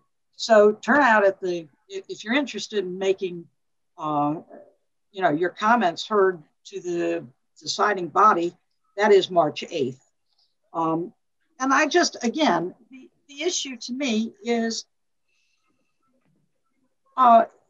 we, you know, every project deserves a right to present its variances, requests, you know, its requests and its concerns and why it feels that it deserves a special treatment. But I think the township has an obligation, not necessarily to accept every variance that comes its way, but to weigh the economic benefit to the township for those exceptions, for those changes, for those really dramatic externalities that do have impact on us, that are more than financial, that have to do with image, have to do with the quality of life, have to do with our historic character. I'll leave it at that. Thank you all very much. Thank you, Commissioner Rappaport. I appreciate all your comments. Irv, I'm going to get to you in a second. I just want to thank you, Commissioner Rappaport, but next time I hope you think this through a little more thoroughly. I think you might have missed a question. Irv, there's at least one question. I did miss a few. There's at least one question left for you. Go ahead. I do know she did get pickleball in there, though. I knew that was going to come in there somewhere. Pickleball was coming. I have one really simple question. You said your time for the for this thing was 7 a.m. to like 9 p.m.-ish, but you mentioned an access card. So as a customer, do I have access to go to my storage bin 24/7? Having the access code? Shimon, you're muted. Sorry about that. The answer is no, it's not 24 access. So I should have clarified that. So the office hours are about 9 to 6. The access to the facility, you know, is about that 7 to 7:30 to about 9:30, 10 p.m.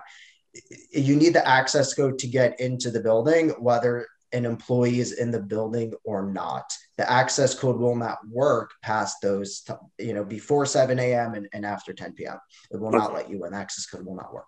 Okay, I thought it was 24/7. All right, thank you. That's all I had. All right, I'm going to wrap this up by making a simple statement. I agree that this is a destination location. I don't think you're looking for 300,000 cars going past you every day.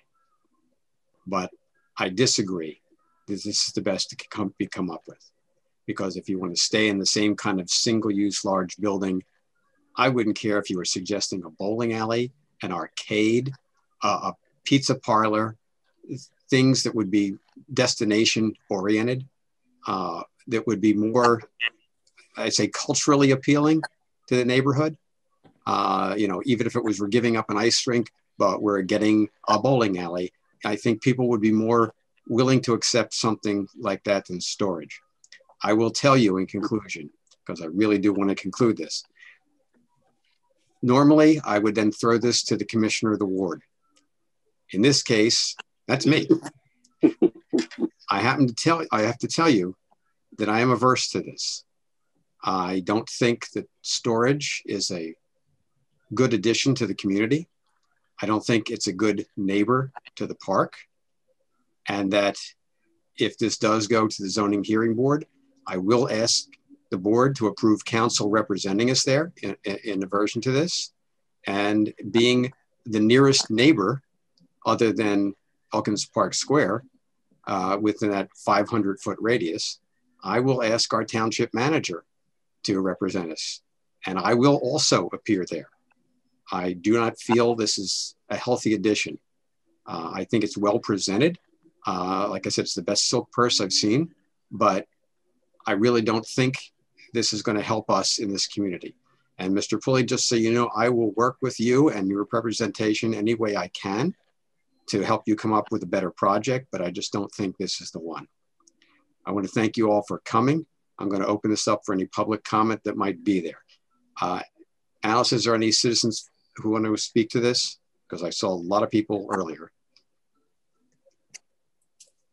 It was 2 hours ago. Yeah, I see Dan George.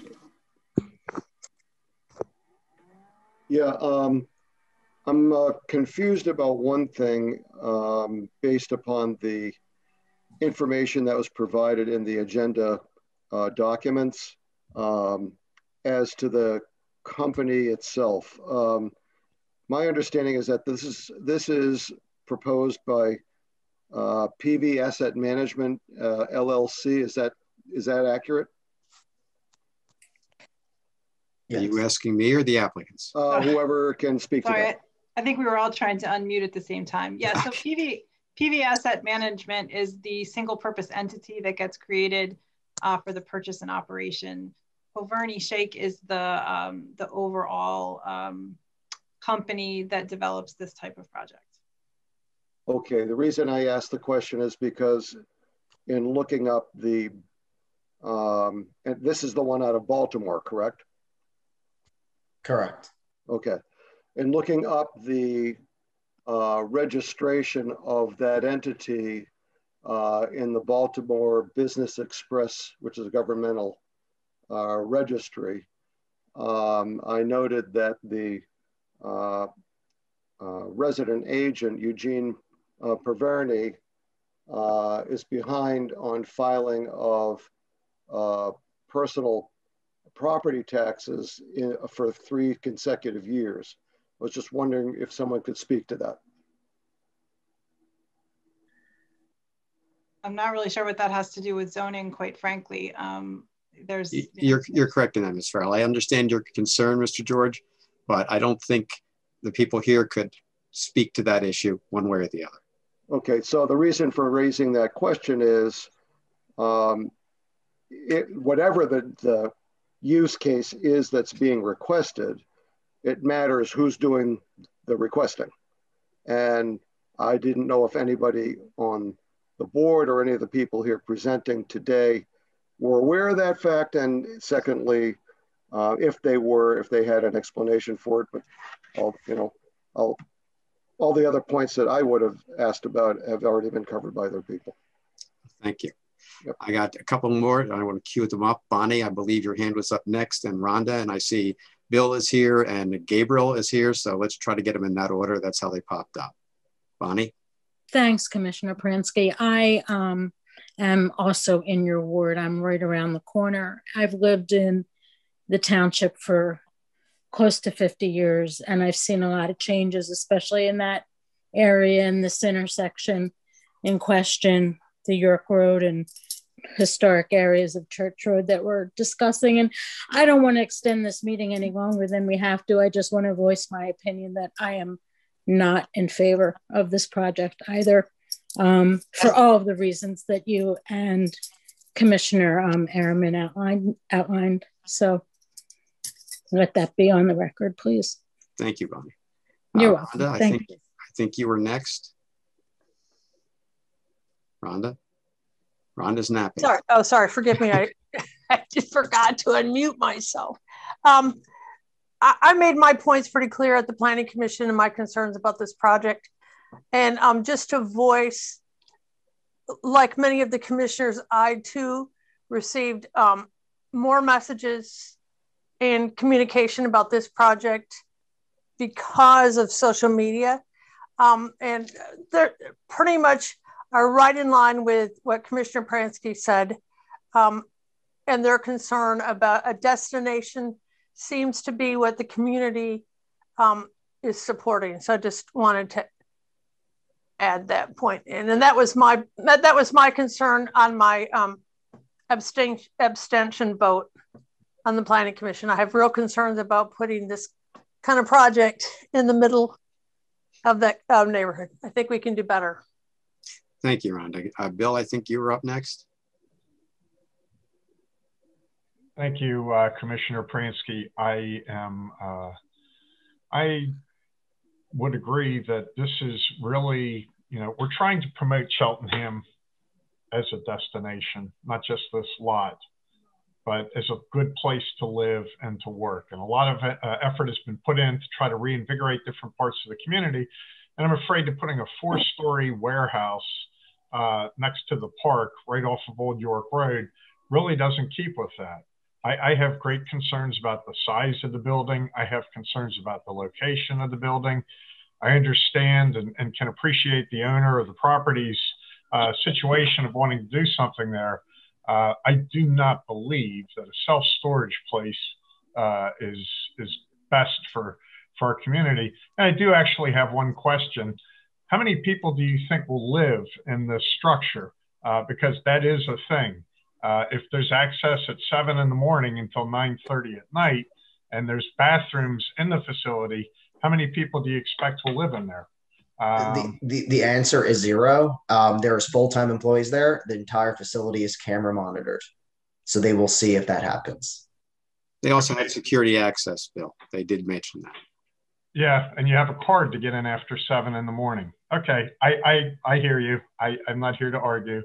I don't think this is right for our community, and I'm fairly disappointed that we're this far down the road about even considering this. And I hope that I hope we can figure out something better for that site. Thank you. Thank you, Bill. Gabriel, I think you're next.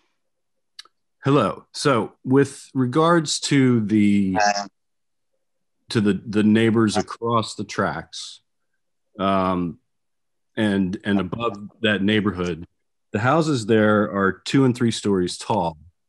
And I want to see if you've done any studies on the visual impact from that side of the development, and how much taller is the new building going to be than the existing skating rink? If that was already addressed, perhaps we can move on. Yeah. I thank you for your question, though. So I do just want to, I can confirm for you there Sure. that 45 feet that we're proposing is an allowable height in the MU district. So we're not asking for relief to exceed the 45-foot limit. So anything that gets built there can be built up to that 45-foot height. Thank you. I'm going to close comment at this point. I think the sentiments are understood. And Henry, see, I didn't have to ask you once. I am going to make a motion to oppose this. And if that is acceptable to the Board of Commissioners, I'm going to recommend that both Township Council and Township Manager represent us if it does move forward to the Zoning Hearing Board. I'll second the motion and also endorse our township solicitor attending the meeting to represent our case in opposition. All in favor of the motion? Aye. Aye. Any opposed? Abstentions? Ms. Farrell, you have your answer. Thank you, everybody. Okay, believe it or not, we're now up to item 2. Item 2 is receipt of the Planning Commission meeting minutes. I did not see anything that required further discussion from there at this point. Anybody have any questions about that? Then I'm going to move to receive it. All in favor? Aye. Aye. Okay. Item 3, review of the Zoning Hearing Board decisions. And Henry, this is when you're up. And I noticed that the meeting has shrunk tremendously after that. Item A is appeal number 20-3657, Vernon Pillai for 403 East Glenside Avenue. Henry, enlighten us.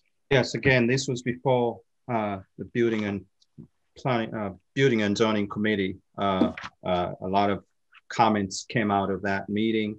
The Zoning Hearing Board took them into consideration, but the appeal, the request for relief, was approved by the Zoning Hearing Board, and with some conditions, but it's basically in the Just appeal stage. Remind us of the project, Henry. So, the project involves construction or addition of an additional unit or a couple of units to this property. And I believe as part of the review by the board, there was a request to have signage incorporated into the proposed use, in addition to use of impervious coverage or pervious coverage or pervious surface. I'm sorry, it's kind of late. I'm kind of stumbling through my words. I'm sorry. But, I'm used it was the 5-minute meeting myself, but go ahead. It was a conversion of an existing dwelling from a duplex to a 3-family dwelling.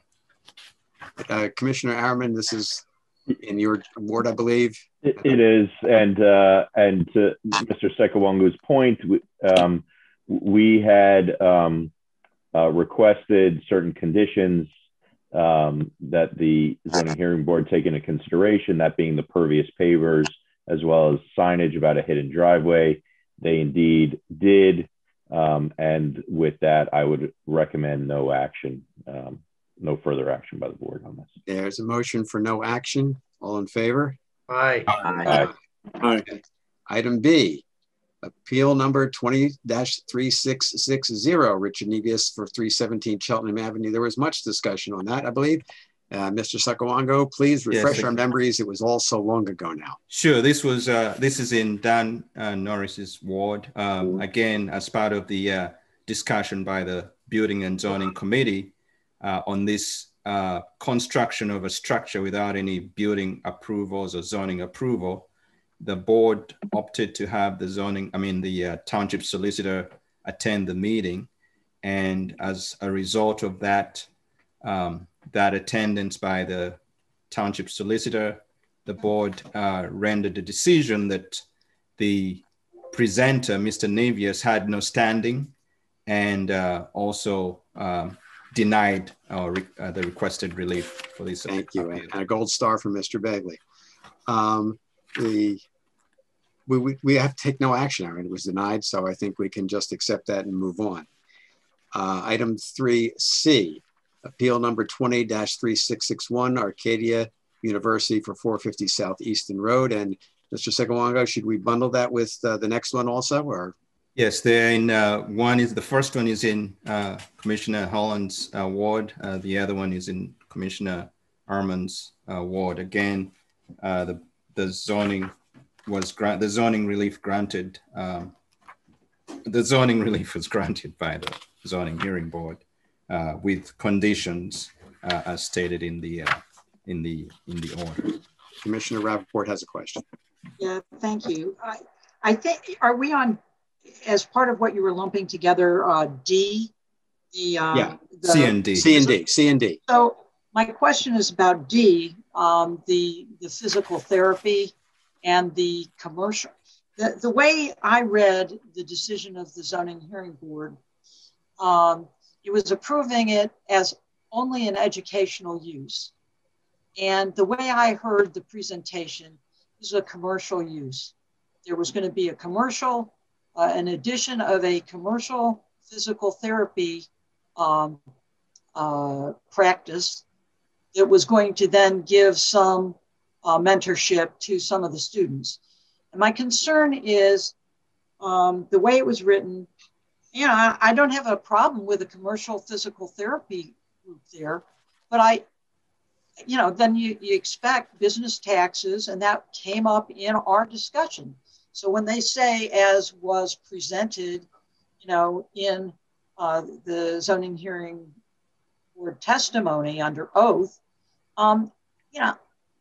getting again double talk, when it's convenient to say, yeah, it's a commercial establishment, we get it in one breath, and then it goes to the zoning hearing board and somehow they have a different impression and a different outcome because that's a condition.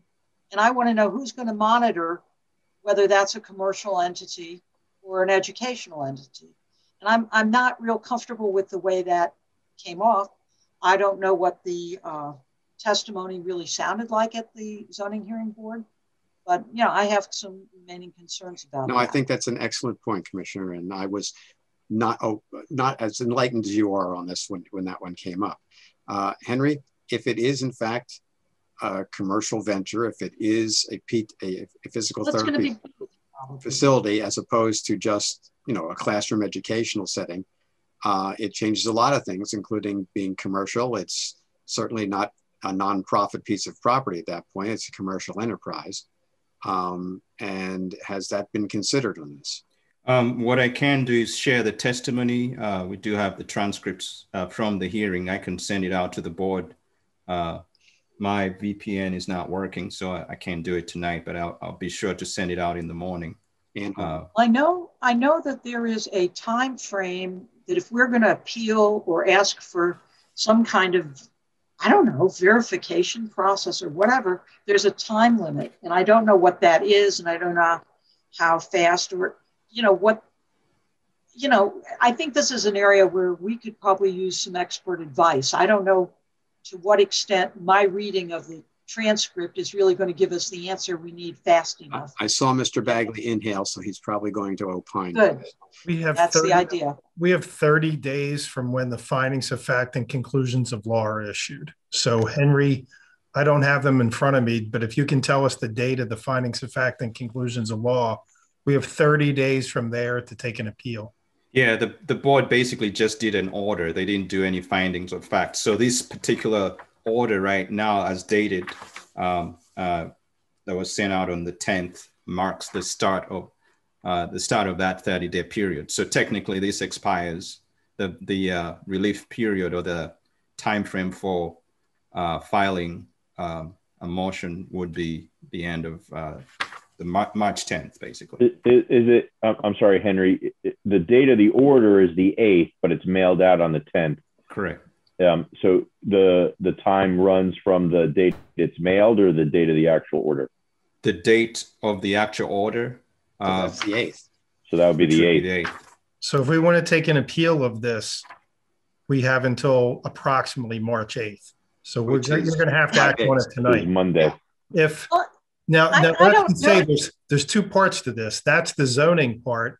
That doesn't stop you from questioning this from the tax point of view if you subsequently learn that what's going on there is a commercial use, because you could challenge it on a tax basis regardless of that appeal date. Mr. Bagley, are we hamstringing ourselves in any way if we said, okay, we don't have a zoning problem with this if they want to put up a facility, but we definitely have a problem that it's not as we felt it was presented, and it is more commercial than educational? By allowing the one, are we in any way shortening our ability to challenge them and say, you know, we didn't mind a facility, we just mind you calling it educational if it's commercial? I don't think so. I would check the transcript to make sure that the testimony bears that up. But if it was presented as an educational use, I don't think we waive anything by saying we don't have a problem with the zoning part of it. The problem we have is as you operate it, it's actually sounding like it's being operated as commercial use as opposed to educational. And there we have a tax issue with it. Then I'm and Mr. Bagley, hang on with both of you for 1 second. I'm going to separate C and D. I take back what I said earlier, so we can clear one and stick with the other. Is there any other questions about C, which was, Henry, tell us one more time so everybody's clear. I would move no action for C. Okay. There's a motion for no action on C. All in favor? Aye. Any opposed? Any more confusion? I am. Okay. D, we'll stick with that one. I know that Commissioner Araman had something to say, and I just have a question for Solicitor Bagley. In that vein, what you just described, we don't have necessarily a zoning issue, but at some point in the future, after this is built, we recognize, hey, maybe there's a commercial use here. What are the mechanics for addressing that concern? They're already tax exempt, so we would have to challenge their tax exemption. So we would have to file an application with the Board of Assessment when we have some evidence of how they're actually operating that use. Okay, thank you. Commissioner Rappaport, go ahead. I'm sorry to dwell on this, but I mean, we were all no, there. No, you're then. not. Go ahead. We were all there for the presentation, and it sounded to us, not to the zoning hearing board. You know, it sounded pretty clear to me. I don't know how the rest of you felt that what is already going on there is somewhat ambiguous as to how much of it is actually commercial versus educational. And I thought that they acknowledged that this was, you know, so I'm concerned about the contradiction as well as the, you know, the. I agree with you, Commissioner. How we actually, and it go, you know, Matt, you also were saying, how do we actually get to the facts about how they're operating? And I don't think we've established that. We may not be able to establish that tonight. It may be something our attorney wants to talk about it offline. I don't know, or maybe the code folks or the folks in the zoning office. I don't know. That's, though, an ongoing thing. It isn't just after it gets built, but it's both. I think the first question I would have is, do they charge for the services rendered at that building? Now, if so, that's not strictly educational. If it's just a teaching environment, or, you know, sort of an on-the-job training, then they're not running a commercial enterprise. They are using it for teaching and training. I can probably swallow that one, but if they're charging for it, not so much. It's more complicated because you can charge at an educational, medical, you know, you can still be getting an internship or a, you know, it's not that straightforward, and that's the concern I have. Okay. We had Eric Layton on the call until about 30 seconds ago, and he checked off, and he's one of the signatories. He knew when to run. He saw the handwriting on the wall.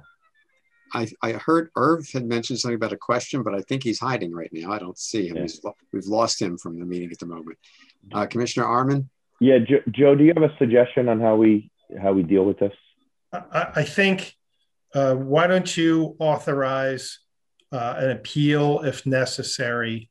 But in the meantime, Henry and I will look at the transcript and see if the transcript probably doesn't even go into the level of detail we're talking about. So unless there's something revealing in the transcript, we will not take an appeal. But if there is something that talks about things like charges, usage, if it gets into that level of detail, and I think that there's something in there where we are waiving it by not taking an appeal, you at least will have provisionally authorized an appeal that I could take by the 8th.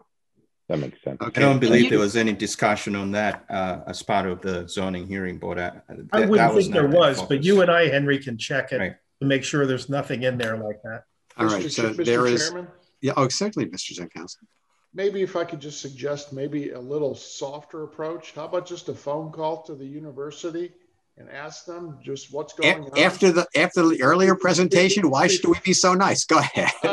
You've got a university that's in your community, and it would be just a lot easier just to call them and say, what are you doing there? And if, you know, instead of taking the hardline approach to them to say, we're going to come after you legally, and that, just a quick phone call, say, what are you doing there? Here's the concern of the township. And if they're going to do that, I just think you want to be able to build a relationship with the Commissioner Norris is going to jump in a second. Commissioner Arman, if that is what occurs, are you going to participate? Are you going to participate? I'd be happy to, yeah. Excellent suggestion, Bob. Yes, excellent suggestion, Matt. Thanks for helping. Okay. So there is a motion for conditional confusion followed by the possibility of representation in an appeal. It sounds like you're going to authorize an appeal after discussion by Mr. Sikawango, me, Commissioner Arman, Mr. Ziankowski. Okay, what he said. All in favor? Aye. Thank you. Terrific. Okay. I hope this is an easy one. E, appeal number 20-3663, St. Paul's Episcopal Church for 537-555 Ashburn Road. Apparently, the neighbors in the cemetery are complaining about something, Henry? Yeah, this is in... oh, come on, guys. That was supposed to be humor. Stay awake. Stay awake. This was in Commissioner Zimmerfeld's ward. But again, this was discussed extensively by the committee. There was sudden concerns raised. And again, the zoning hearing board granted the relief conditioned a couple of things specific to the shared parking agreement, which the township still hasn't received, but anticipate receiving that shortly. And then also a couple other conditions that are really more related to the uses. And whose ward is this in Ashburn? That would be my ward. And your recommendation? My recommendation is that they meet the parking conditions before we would, give them a green light. But no action conditional on them providing the parking agreement information that we had expected. Is that acceptable to everybody? We have a motion. All in favor? Aye. Aye. Okay. And by the way, that gives us till the 22nd of March. We have 30 days. That was a February 22nd finding.